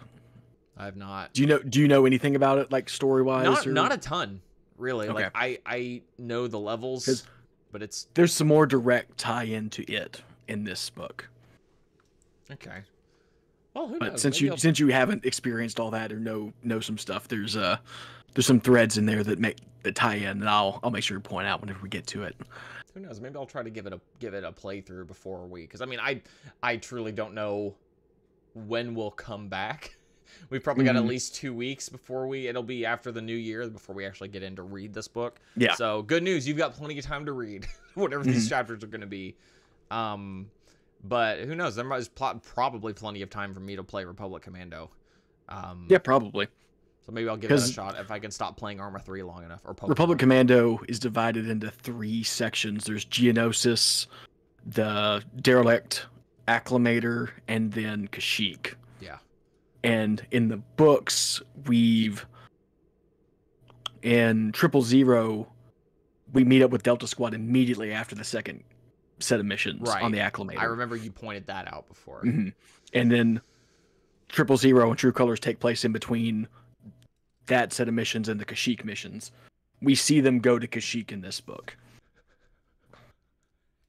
And like Delta Squad is still like, the secondary squad. They're there, but we only check in with them every now and then. So, but that definitely plays into it in some degree. We only check in with Delta Squad whenever we need to figure out how Sev's trauma is doing. Exactly. Much the extent of it. Speaking of Republic Commando, just remembered they announced the final member of Delta Squad as a Black Series figure. I mean, we knew that was coming, right? We knew it was going to happen, but it's nice they finally announced it, and we're going to have it, so I can have a full squad. I've got Fixer back there now, so I just need Scorch, and they've announced it just like a week ago. Scorch. So it's like, okay, sweet, finally have Scorch. Scorch was the last one because again, we talked about this last time we recorded. Maybe Fixer is probably the least memorable member of the squad. Again, no shade, just Scorch is Carthonasi, and Scorch is probably the most well-liked, just because he's the funny guy. He's the funny guy, and Sev is the psychopath. They both stand out, And Boss is your character, and Fixer is, the straight man, basically. Yeah. Just the dude. He's a dude. He's the dude. I don't know, because I do like the game. It's just always harder than I think it's gonna be. If I'm being honest, the game is not easy. No, it is a pretty challenging game. It's one of those games, I don't know if it's got difficulty settings, but it might be one of the ones you just put on lower difficulty just to get through it easier. Did not screw around. With the difficulty in that game. And it's just one of those. It reminds me of Karen Travis in the way that, as far as Clone Wars and the movies are concerned, Super Battle Droid's really no different than a normal battle droid. They go down by a Jedi just as easy. And then you run across the Super Battle Droid in Republic Commando, you're like, oh my god, it's a friggin' tank. It's just gonna take forever. You either have to shoot it 3 clips into it, or use a grenade, or. I mean, and it's one of those, obviously it's not, none of it's realistic. It's all Star Wars, but it definitely gives them weight that they don't have anywhere else. So what chapters are we reading of Order 66 before we reconvene in 2023? We'll just be doing the prologue through chapter 3. Okay. And that's like 70 pages. Okay. Pretty standard. And you said it's weird, as I was doing the chapter breakdown, toward the beginning, the first 3 readings are only covering 9 chapters. And then there's 27 chapters total. Toward the end, the chapters get way shorter. Oh, God. Well, I'm not shocked because I bet we have a lot of perspective switching there. Ooh. The last reading's 7 chapters instead. So, even though it's the shortest reading. Sorry, I'm just thinking about this book and what's probably going to happen. It's not all fun and games. I would be shocked if any of it was fun and games. Fair to say. I'd be shocked if any of it was fun and games. I think it's all going to be beautifully painful. Order 66 just in and of itself is an awful thing, and seeing Karen Travis just, get to cut loose basically with it. You know how bad Order 66 normally is. Think about it from, her military perspective. Yeah. It's like, oh no. Well, you just wonder, because this is pre-chips. right? So you don't have the, I mean, Bad Batch, there's a certain amount of drama with their chips, and through Clone Wars, know that they're all the clones are going to attack them. Exactly. In this, it's like a lot of them are, because that's just the way the story goes, but the ones that do, you're like, oh no, you're choosing this to some degree. On some, there's a lot of conditioning, obviously, but yes. Yeah. So I mean, the question for me going into this book is, what do our Omegas do? Because I feel like even the Deltas, to an extent, are starting to get disillusioned. Like, we see that. They are leaning more... Oh, God. Sorry, everybody watching the stream. You hear the outro music right now. I muted it. We're good. So, I just wonder, since they are getting so... I mean, they're basically, just a couple steps away from just going AWOL at this point? Like, they are already on their way out. Yeah, Omega especially is like, as soon as Scarada gives the word, they'll jump. Out. They're out. Same. Delta's definitely not at that level, but they're also getting, they have an idea in their head about it, like, this isn't necessarily as clear cut as we always assumed it was. So, Moga's asking how the clones are treated by the Jedi in the books. Generally speaking, the clones are. It depends. You have people. It varies a lot. It does. You have people like Etain, who's one of our main Jedi, Jedi, air quotes. Sorry for the spoiler, I guess, but, we've read 3 of these books at this point. She starts out, kind of very unsure of herself, and then moves into, like, okay, I'm sure of myself as a Jedi. I'm also sure of these clones as people. And then by the end of her, kind of tour of duty before she basically runs away from the front, they're all people. She's feeling every loss, kind of like in a Kenobi kind of way. But then you have people like Arla Ganzé, who, as we learn at the end of True Colors, is like, sees what's wrong, but at the same time is like, this is the way it is. This is what these clones are made for. Which, is not a very... Like, he treats them with kindness and respect. Yeah. And everything. Like, he's not a jerk, but he's also, very much in the system. Yep. So, and I think nearly every Jedi we see throughout the series treats the clones well. Like, none of them are, like, disrespectful to him or anything. No. None of them are, Pong Krell or anything like that. I don't believe. So no, it's, not that I've seen. And that kind of makes it, well, and see, this is again one of those things where, people talk about how Karen Traviss hates Jedi or whatever. And from what I have read, I just really haven't seen that. I think Karen Traviss writes the Jedi as they were at this point in time, which is very much a part of the system. Yeah. And that continues to this day when you watch, Tales of the Jedi and Dooku. They're like, you serve the Senate. And Dooku's like, no. We serve the Force. We serve the people of this galaxy. But, the Jedi Council serves the Senate. They've lost their way. I don't know how many times I've said that in my life, but they have. And by this point, that's especially true. And you have some Jedi who see it, and choose not to walk away. And then you have some Jedi who just don't and are just like, this is the way it is. We're fighting to, against the tyranny of the Separatists, I guess. Yeah, it's like, we're at war right now. There's problems, like, politically with the Republic going on, and maybe once the war is finished, we can do something about that.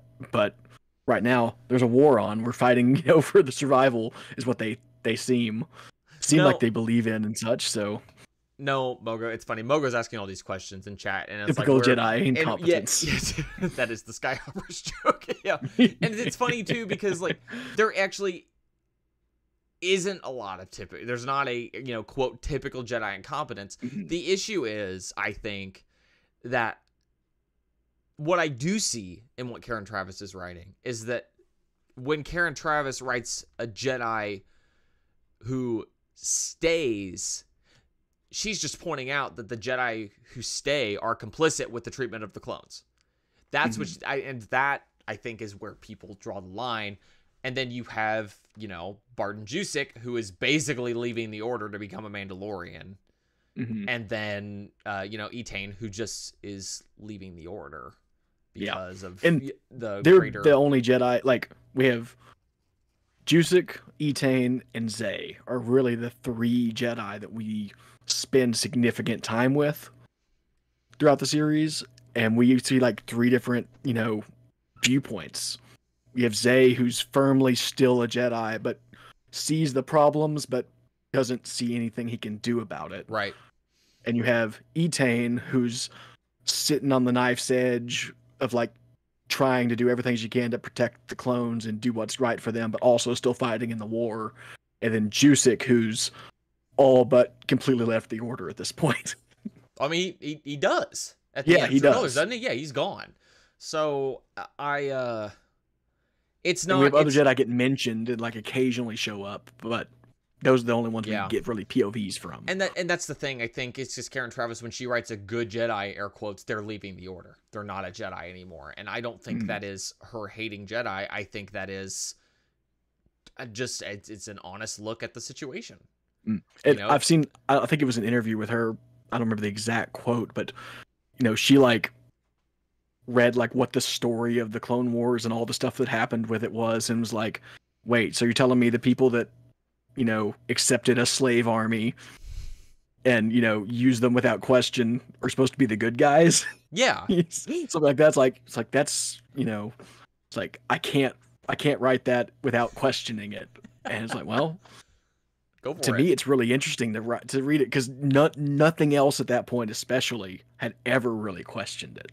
No. And I think that it's not to both sides of this thing, but I do think that there is heroes on both sides. I think there's something interesting. There is something interesting about that, because especially, you're reading like the Clone Wars multimedia project stuff, and it's like Mace Windu and Shatterpoint is, as much as I love Matthew Stover and I love that book, like, he comes out of it the hero. He's gone through a bunch of stuff, but he comes out of it the hero, even though he has to do bad things and is complicit with bad things on Hard Call. Or that, you have like MedStar, which is way not as Jedi focused, but like Barriss never really, that's why people are so mad about Barriss in the Clone Wars, because that is not the same Barriss off here. Yeah. You can't and she has the moment of like, recognizing the clones, have more going on than she realized. Yeah. So other authors do touch on it. And it is a kind of a plot point in Cessa's Deception.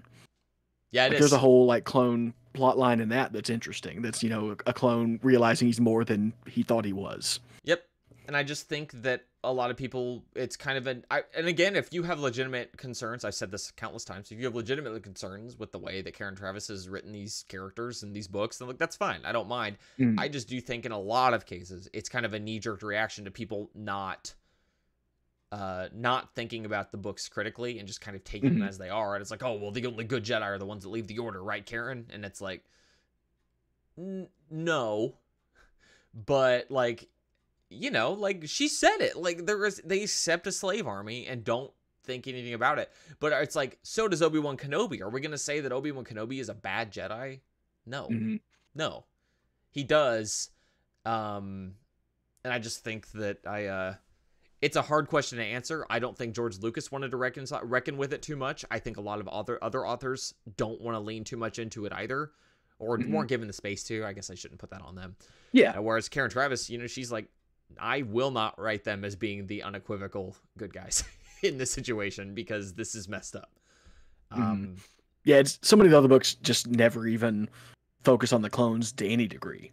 And it's like, that's just the way the books are written. Like, they're focusing on the Jedi and, whatever story they're telling. It's never, taking a microscope to it. And then Karen Traviss comes in and is like, no, that's what we're doing.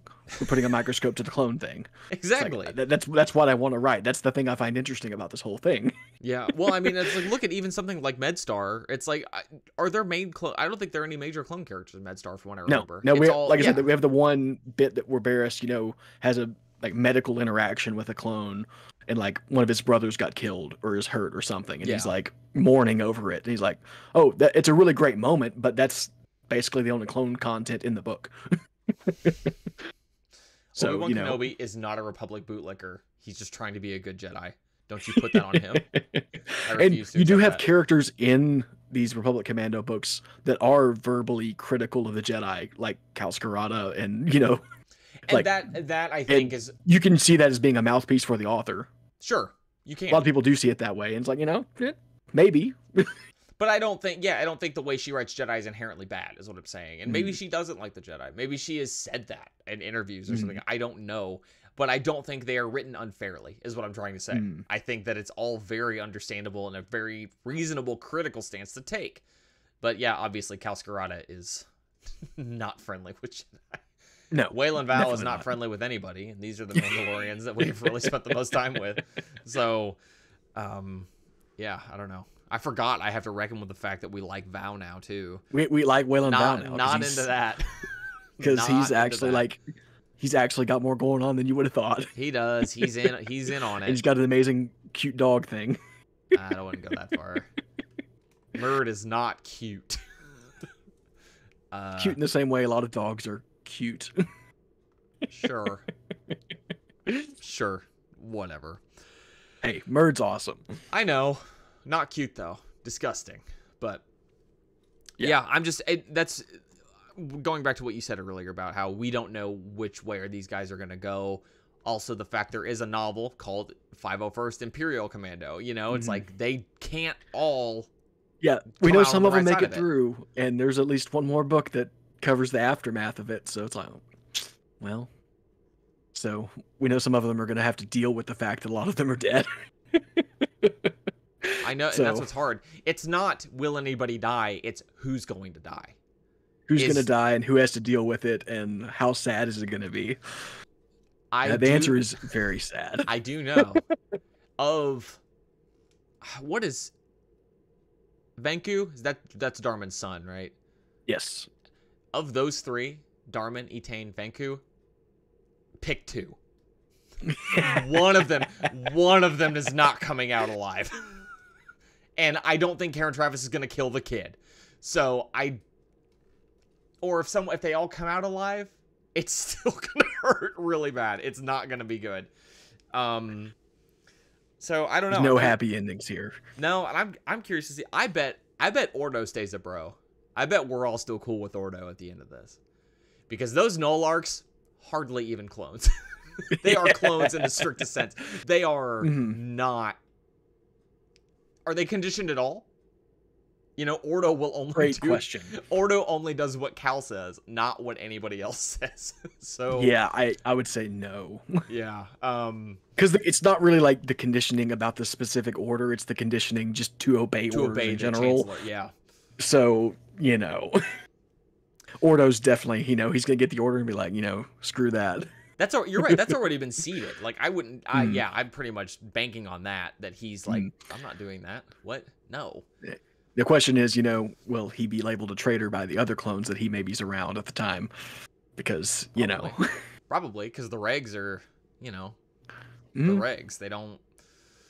Yeah, and have you read Dark Lord? Not yet. Rise of Darth Vader? Because there's an interesting bit with Order 66 from that deals with the clone, following the orders or not. That's James Luceno, right? Yeah, it's toward the beginning of that book, if I remember correctly. Because I think one of the POV characters from that book is a surviving Jedi that survives because some clones didn't act on it immediately. Which, I mean, I will say, Clone Wars did a lot of good. I do think, on the whole, the chips were a bad idea. I think that I liked... Because it just... I feel like it just writes out a lot of interesting stories. I think, we learned time and time again, the clones are ride or die for the Republic. They will listen to the Chancellor. The Chancellor is their supreme leader. They will do anything. That is sufficient, as far as I'm concerned. The chips, I don't think the drama with Wrecker and the Bad Batch and the clones in the Clone Wars, I don't think that's worth the drama that we lose. I mean, yeah, to me, the reason that they're there is that we have, this TV show that's going for 5+ seasons at that point. And it's like, oh, we like all these characters. We don't want to see them murder Jedi. There has to be a reason. We need to give them something that takes it out of their control so that we don't have to be mad at them for doing it. I guess it's and to me, it's like a cowardly move, writing-wise. I don't want to say cowardly because it is, at the end of the day, aimed at, kids. But I agree with your sentiment generally speaking. It is the easy way out of making it so that even though the show hasn't strayed away from like darkness in the past, I'm kind of shocked that they felt the need to do something like that. Or maybe George thought it was a good idea. Maybe that's all it was. There's really, I mean, there might be, some interviews that explain it. I don't know, but I've never heard anyone say specifically, whose idea it was or who signed off on it or what. Yeah, at that point, I don't want to blame it all on George. I don't want to blame it on George or on Dave. I'm not gonna, without reason, crap on him. Well, and see, that's like Mogo's bringing up is like that he thought the clones would just lose faith in the Republic before the chips, became kind of their reason to keep faith. And really, like, whenever you read a lot of these books about clones and, things like that, a lot of clones are losing faith. Like, these Republic Commando books are pretty much entirely about clones losing faith in the Republic and the reason they're fighting this war. And, without the chips, I think we're going to learn that... a lot of clones don't have a reason to stay. I think I'm going to go ahead and put some predictions in now.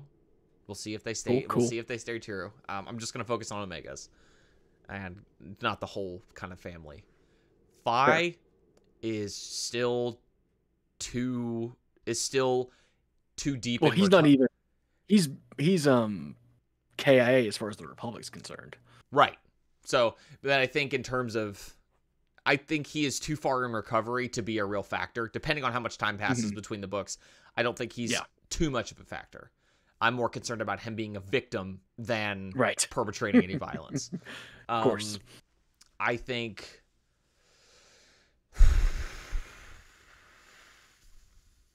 Niner sticks with the Republic, the Empire. I don't think he flips. He's been too by the book. He's been too by the book. He is too unreliable as far as I mean, was it True Colors? True Colors, is the one with because it's the one where Phi gets hurt. There's that whole scene, where we hardly heard from Niner at all in that book. And I think there's a reason for that, because the entire book is about clones finding their way, and Niner's way is with the Republic. That's my read on that. Ateen, don't really know. He's the wild card. I straight up think Darman will die. I think Darman will die. And that makes me very sad, because Darman is, I think, the most he's the most human, the most emotional of the clones, I think. And I just think that I think he could die trying to save Etain. He could die trying to save Venku. Like, there are too many vectors for him to die, for him to live, Of course, I hate that and Fetmatic knows. I hate that you both know what happens. Fetmatic, of course, just putting a thinking face emoji in the chat, which I resent. But I just think that that, or it could be the most painful to see him break to the conditioning. It just seems like he is the one who is furthest gone. I don't think the conditioning will be a factor for him. And again, Ateen, I just don't know. I think the story could go forward with Ateen and Niner being the remains of Omega going into the Imperial era. I think I would lean towards Ateen going Empire rather than breaking off. But it's hard. It's really hard to say. Because like he hasn't really made up with Val. So if he wants to, oppose Val in some way, and that has something to do with his decision, Val's not going to side with the Empire. So, right. I don't know. Those are my predictions. I truly don't know if the Jedi will actually survive or not. I know Barden is not really a Jedi anymore, and I think it's possible that people who want him to survive are going to say, well, you're not a Jedi anymore. We're not going to kill you. So, you're exempt, kind of. Yeah. I think Etain, I think she's going to eat it too. Which is also something that kind of makes me think maybe Darman doesn't die because Etain does. It doesn't seem like Karen to let them off that easily, or they both die. It's like more tragic if only one of them dies. Yeah, but also like Cal has talked so much about, it's like how Venku shouldn't grow up without his father. Like, you know, it's like, am I going to tell Darman? Am I not? Mm. So that seems like, you know, something that Karen Travis would love to write Cal for, or regretting. So I don't know what to think. I don't know what to makes think makes it the most dramatic and sad is that's kind of of what you have to look at it that's like. kind of how I'm looking at it, but at the same time, there are many different routes for sadness in this book. So yeah, it's true. It's very true. I don't know. Because I don't remember at the end of the last book, you know, we had Cal and Ordo and everything. They're all making the plans, you know, to make their, like, you know, their run date. Yeah. And their run date is almost exactly like when Order 66 we know happens. I don't think we're gonna get a situation in which they all get away just fine. Because again, like, it's one of those things, like, it's one of those little this dramatic ironies that for us the readers, we're seeing this, we're like, it's like you're doing the math in your head, you're like, so 3 years after Attack of the Clones is when Order 66 happens ish. You know, we don't know the exact dates, but we're like, we're 2 years out, and they're saying it's like in a year we're gonna run. You're looking at it, you're like, that seems like a bad clock to be looking at. Yeah, you're running a losing race at that point. So it's like they don't realize that there's a really definite endpoint on the horizon. And they know that everything's going to come to a head at some point, but they don't realize how much of a head and how definitive a point it's going to be. And it's what's hard is, like, the writing is kind of on the wall, because we have Atine and I can't remember who he's running with at the beginning of the last book of True Colors, when he's on that mission and they are kind of working out the math of how many droids there are in the galaxy. And it's like, there can't be that many left. Right. You know what I mean? Like, they cannot be cranking these out fast enough. We have defeated this many. Like, we've won this many battles, taken these factories. So it's like the pieces are there for them to be able to put it together. It's like, this war is ending sooner rather than later. But of course, they don't know that it's all. And you have, you know, the whole Bethany plot with, you know, finding out that Palpatine's up to something. Forgot the banking, and there's all these different threads. It's like, are they gonna find things out quick enough to make a difference, or is it going to be just, like, you know, tragically, like they had all the pieces but they hadn't quite put them together yet? That's a plot point I completely forgot about. Because not that it's any less dramatic than anything else, because, you know, anyone who is romantically entangled with these clones creates a very, very tempting thread to snip. You know what I mean? So yeah, the more connections they make, the sadder it is, because, you know, any loss anywhere affects so many people. Yeah. So I was pretty sure, I am thinking Ordo's going to get off scot-free, more or less. But and it's he's got a partner there that he's got Bethany now. So and now that, you know, they're all sucked into this Mandalorian found family, the compound, the Scarada compound on Mandalore. Yep. It's just the end of that book. That last book was too happy. You know, there was too much hope. Well, that's the thing about happy endings, that nothing's ever really over. Not anymore, anyway. That's a Matthew Stover quote. Oh, is it? God. Of course it is. Yeah. That's the thing about happy endings. Nothing's ever really over. It's that insane man. You monster. That insane man. And this book, you know, is written, you know, a few years after Revenge of the Sith came out, both the book and the movie. So it has all the framework laid out for it, which is nice. It can play within the framework that's established. Yeah, oh God. See that stack I'm pointing at right there? You can see the book on my shelf. I can see the book. Yep. It's at the bottom. That's such a pain in the ass. I can see the spine of that really oddly covered book. Not bad. It's not actively bad. It's just, why? It's anachronistic to the rest of the series. It really is, and it stands out so hard. You know, even being Imperial such Commando a dramatic title and everything. Yeah, even Imperial Commando goes back to looking more consistent. It's got like the concept art looking style to it. Yeah, I will say though, I don't know, we talked about this. I'm sure we did. The Essential Legends collection, you know, Hard Contact is getting a reprint now. The cover is so good.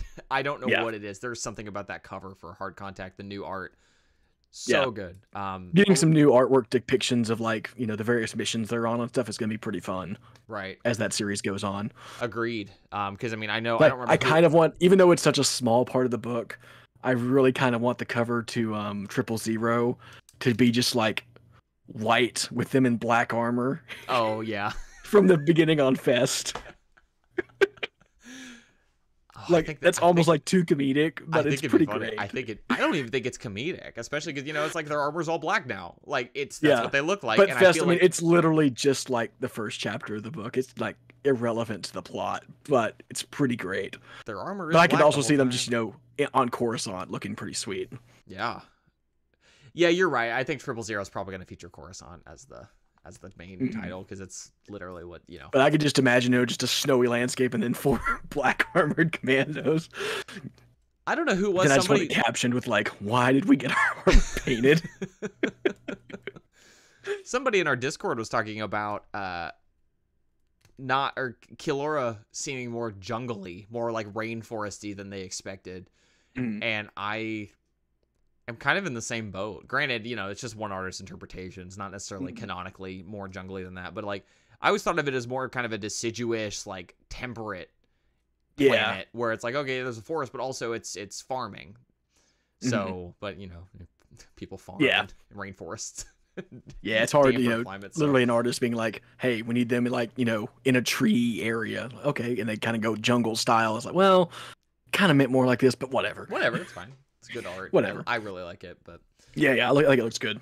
And I, you know, based on the way the other series have done, they always have consistent art styles. Yeah, like, you know, same artist doing them. So I'm looking forward to seeing how that series pans out visually. Me too. I think True Colors could use an update. I don't hate the cover for that, but it's a little kind of meh, you know. So I'd like to see something new with that. Yeah, to me, the weakest ones are Hard Contact and Order 66. Because Hard Contact is kind of like almost a game screenshot. It looks looking. Yeah.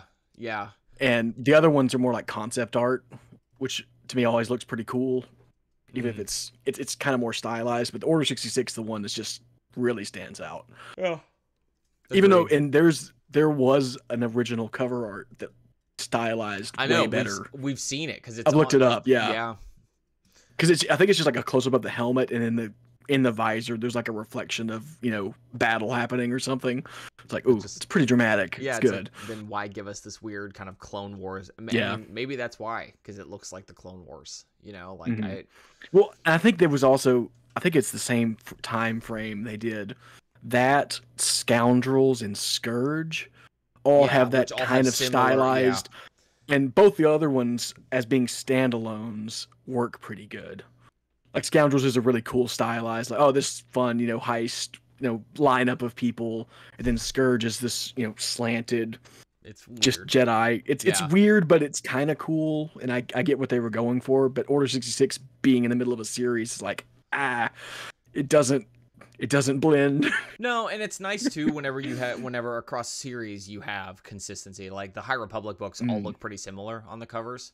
And it's like that's good. Obviously, Alphabet Squadron has some of the best Star Wars covers, I think.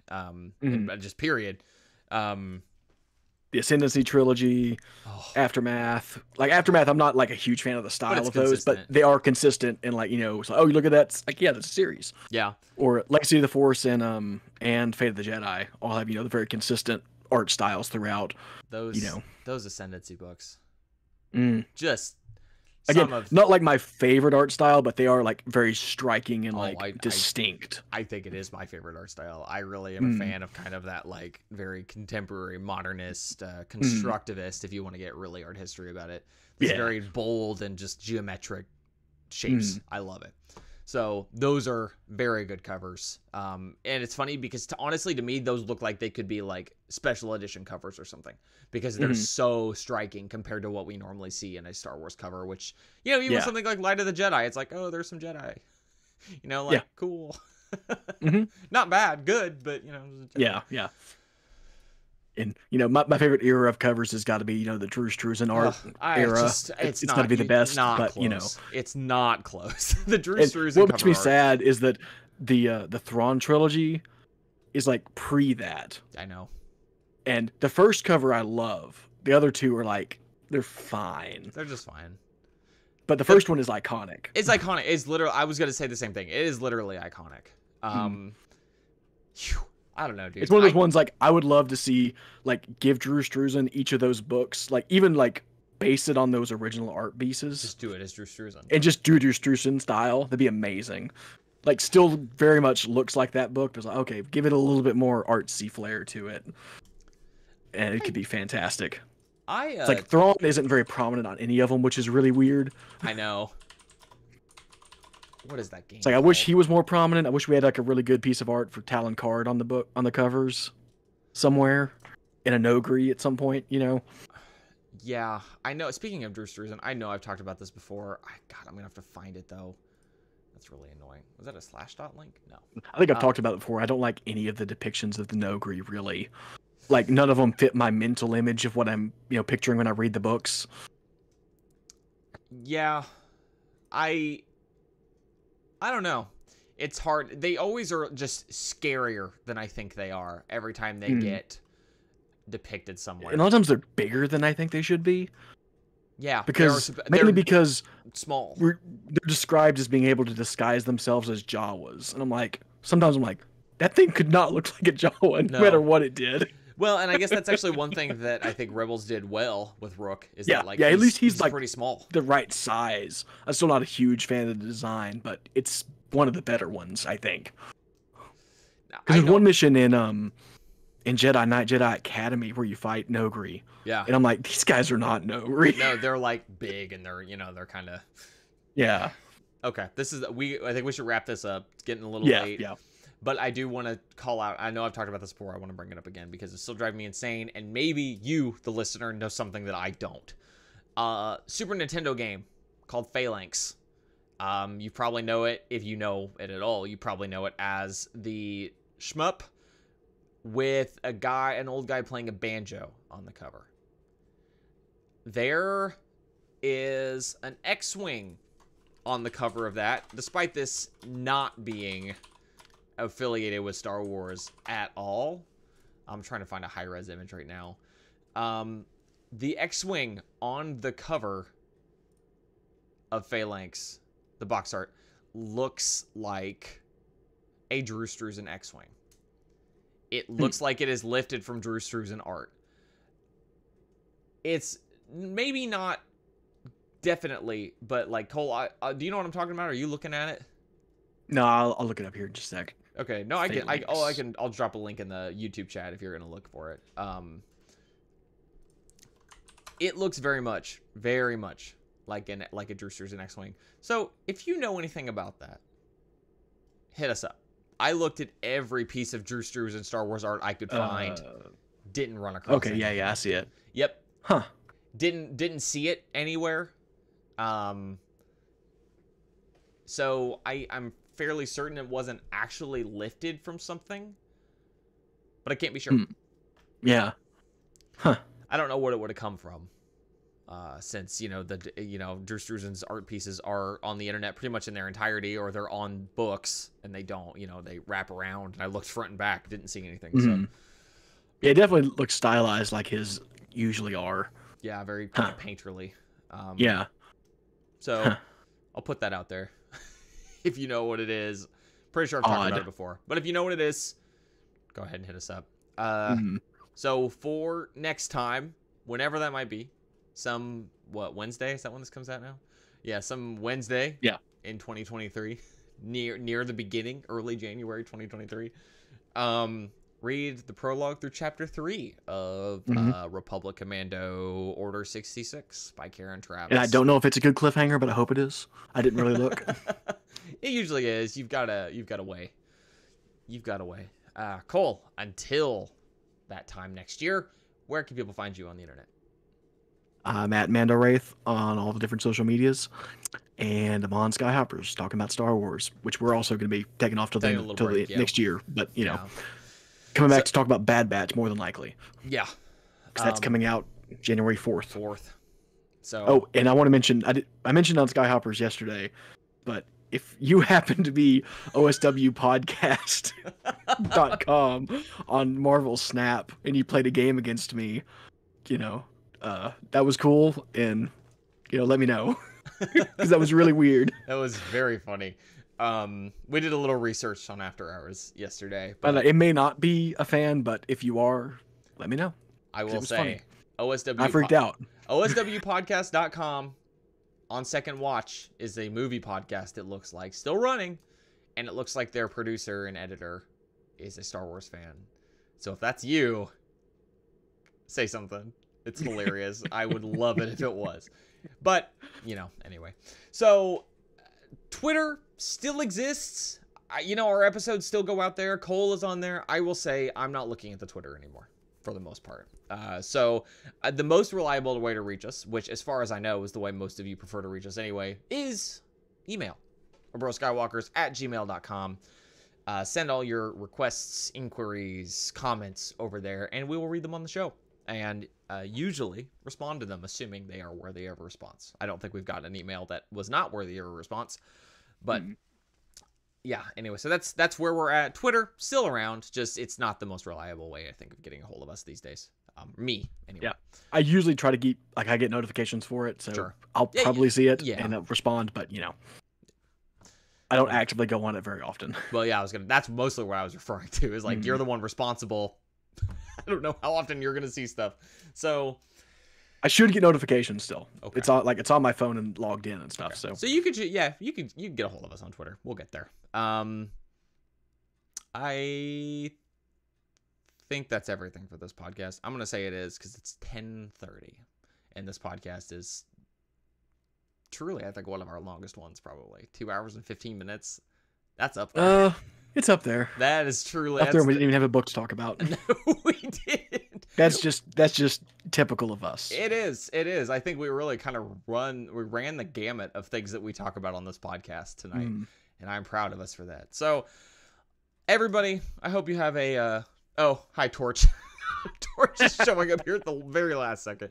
You're here for the sign off. Yeah.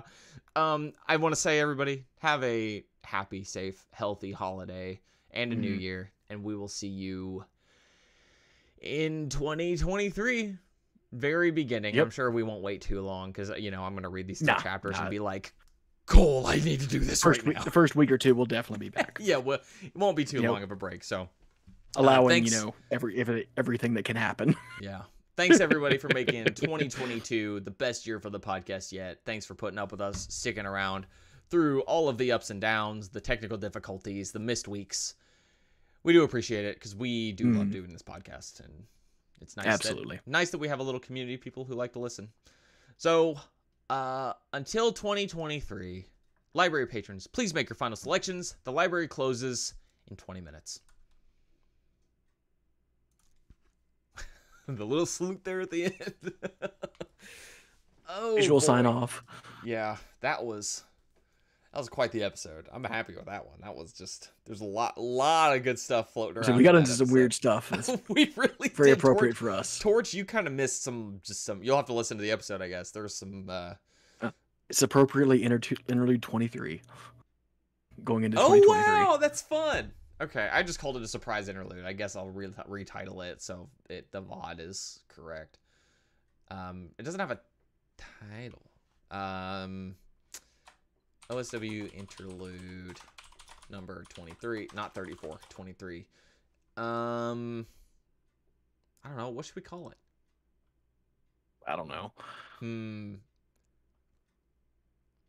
I normally try to keep tabs during the episode. It's really hard whenever I don't come up with something, when I don't have something. Yeah, don't have something stick out. Mind. Yeah. But I don't want to edit this later, so I'm kind of just gonna pick the name now. Maybe I'll just call it like 40-year-old fanfic or something. That's what I'm gonna call it. Yeah, it is 82, 40-year-old. Yeah. Okay. The princess tapes thing is just wild. Yeah. That's I so was crazy. like, I was shocked, and then doing research, I was like, man, this is so strange and weird and cool. I love Star Wars Apocrypha. I'm here for it. That is just the coolest thing. Okay.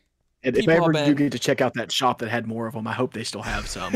So I can just, even if I don't get any of them, I'll probably dig through all of them and look. Oh, for sure. It's one of those things where even if you got the fluke, the one Star Wars thing, you're gonna have to look through all of them to make sure. Yeah, well, they said they said there was a bunch of it was all Star Wars stuff apparently.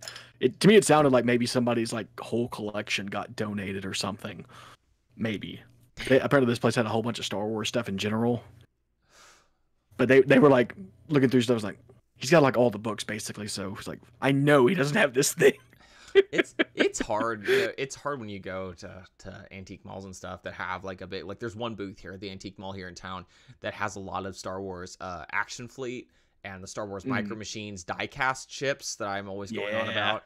And I find it so hard to not walk out with an armful every time I go in there. And I'm like, what would I do with these things? Like but it's like, I try not to lean too hard on nostalgia. You know that about me, but at the same time, it's like, these are toys I had as a kid and I don't know what's happened to them all. I want to get them back. And I'm afraid that if I don't buy them, they won't be there. Yeah. But they're also like, they're sold at a very reasonable $10. Most of them in box, like they're complete. But, you buy 5 of those. Like, well, that's $50. You know what I mean? Yeah. That's like a tank of gas or whatever. So it starts getting, it's tank of gas on a good day, I guess. But, you start getting... Yes, depending on your vehicle and the time of year. Yeah. Is the Pontiac Vibe, is that a good, that's what you drive, right? No. Yeah, it gets about 30. Okay. Yeah. Well, my Subaru gets... Right now, it's like 25 to 30 miles for a full tank. Yeah, my Subaru gets good gas mileage, but mostly because it sits in the driveway most of the time. So I don't know how good the mileage. It helps the most. Yeah, but it just doesn't move. I'm usually, work from home, and I usually walk or ride my bike most places. Anyway, Peepaw Ben needs to go to bed. I would love to be able to read Convergence. I'd need to get in there before Allison turns the light off. So, because it's fine if I get in there and I turn. You're not gonna read Order 66 tonight? Oh, I want to. I'm trying that because I'm just gonna own up to it. I'm just gonna grab the Han Solo Adventure book off the shelf right now while I'm up there. So I'm leaning into reading that, but I also feel like I need to read Convergence because it's like, well, this is current. I want to be current with the High Republic. Also. It's harder for me. You got a couple weeks of no podcasting and such, so it's well, and again, because like I said, I can't find Convergence for free on the internet anywhere right now. So, if it was like between $5 and $10, I would just buy it.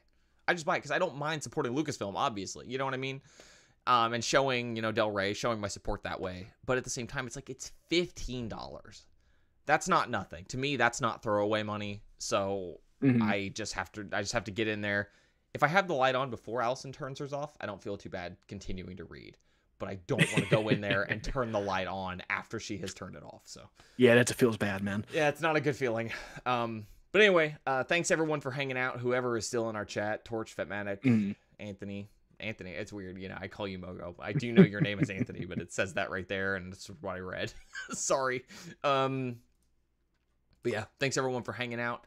It's been real. We will see you on the other side of the new year. Have a safe and happy holiday, and we will see you all later.